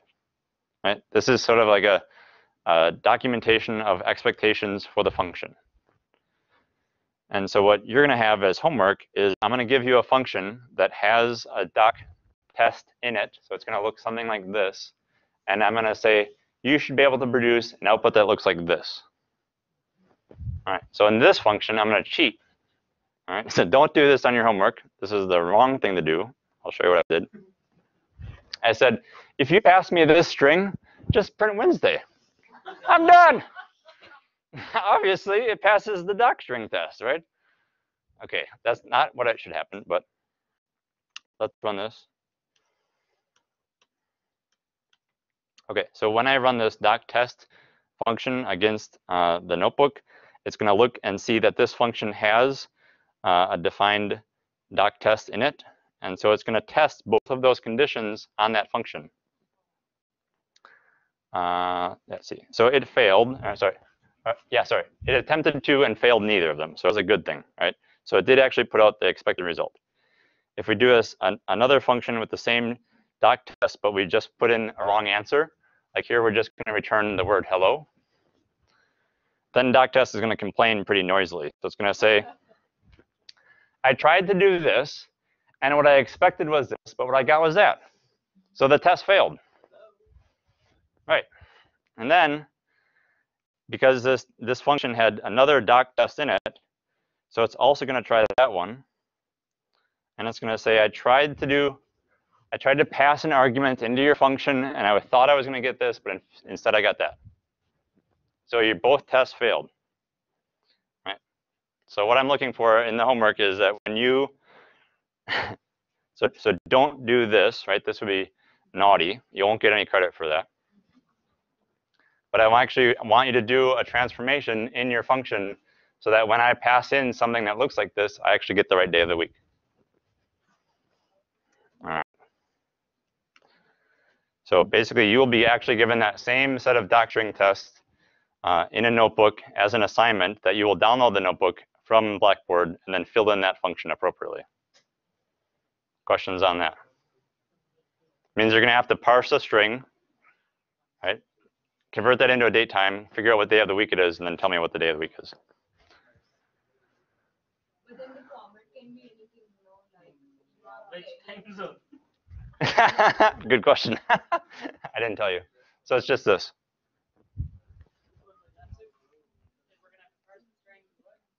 Well, I mean, the question is, what will you have to do, right? Yeah, but then if you pass the instead of OCT, you pass whole October 25th.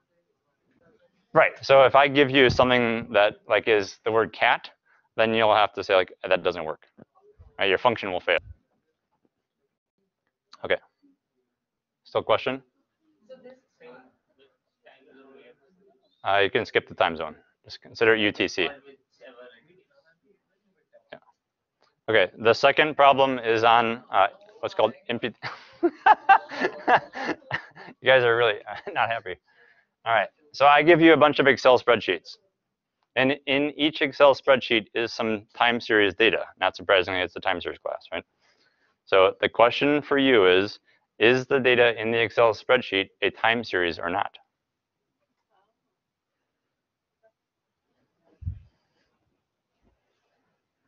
All right. As I understood from the lecture, to identify time series, we have to plot a like. Correct. If it is a Number 3. If it is a pattern, then it's a time series. If it's a line. If it's a line, Yeah. it's a time series. Yeah. If it's a blob of data, then it's not. Okay. All right. And then if To write something or to call something. you're going to write a notebook that parses the data. All right. It's going to be in Excel, so you have to load the Excel data into the notebook. And then once you figure out which one it is, you're going to take the corrective action.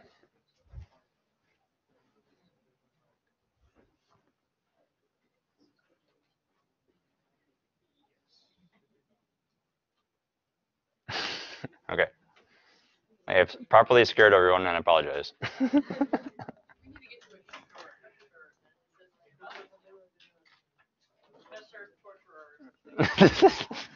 No, my goal is to seriously, my goal is to make you into badass data scientists. So this is the only road I know. Okay.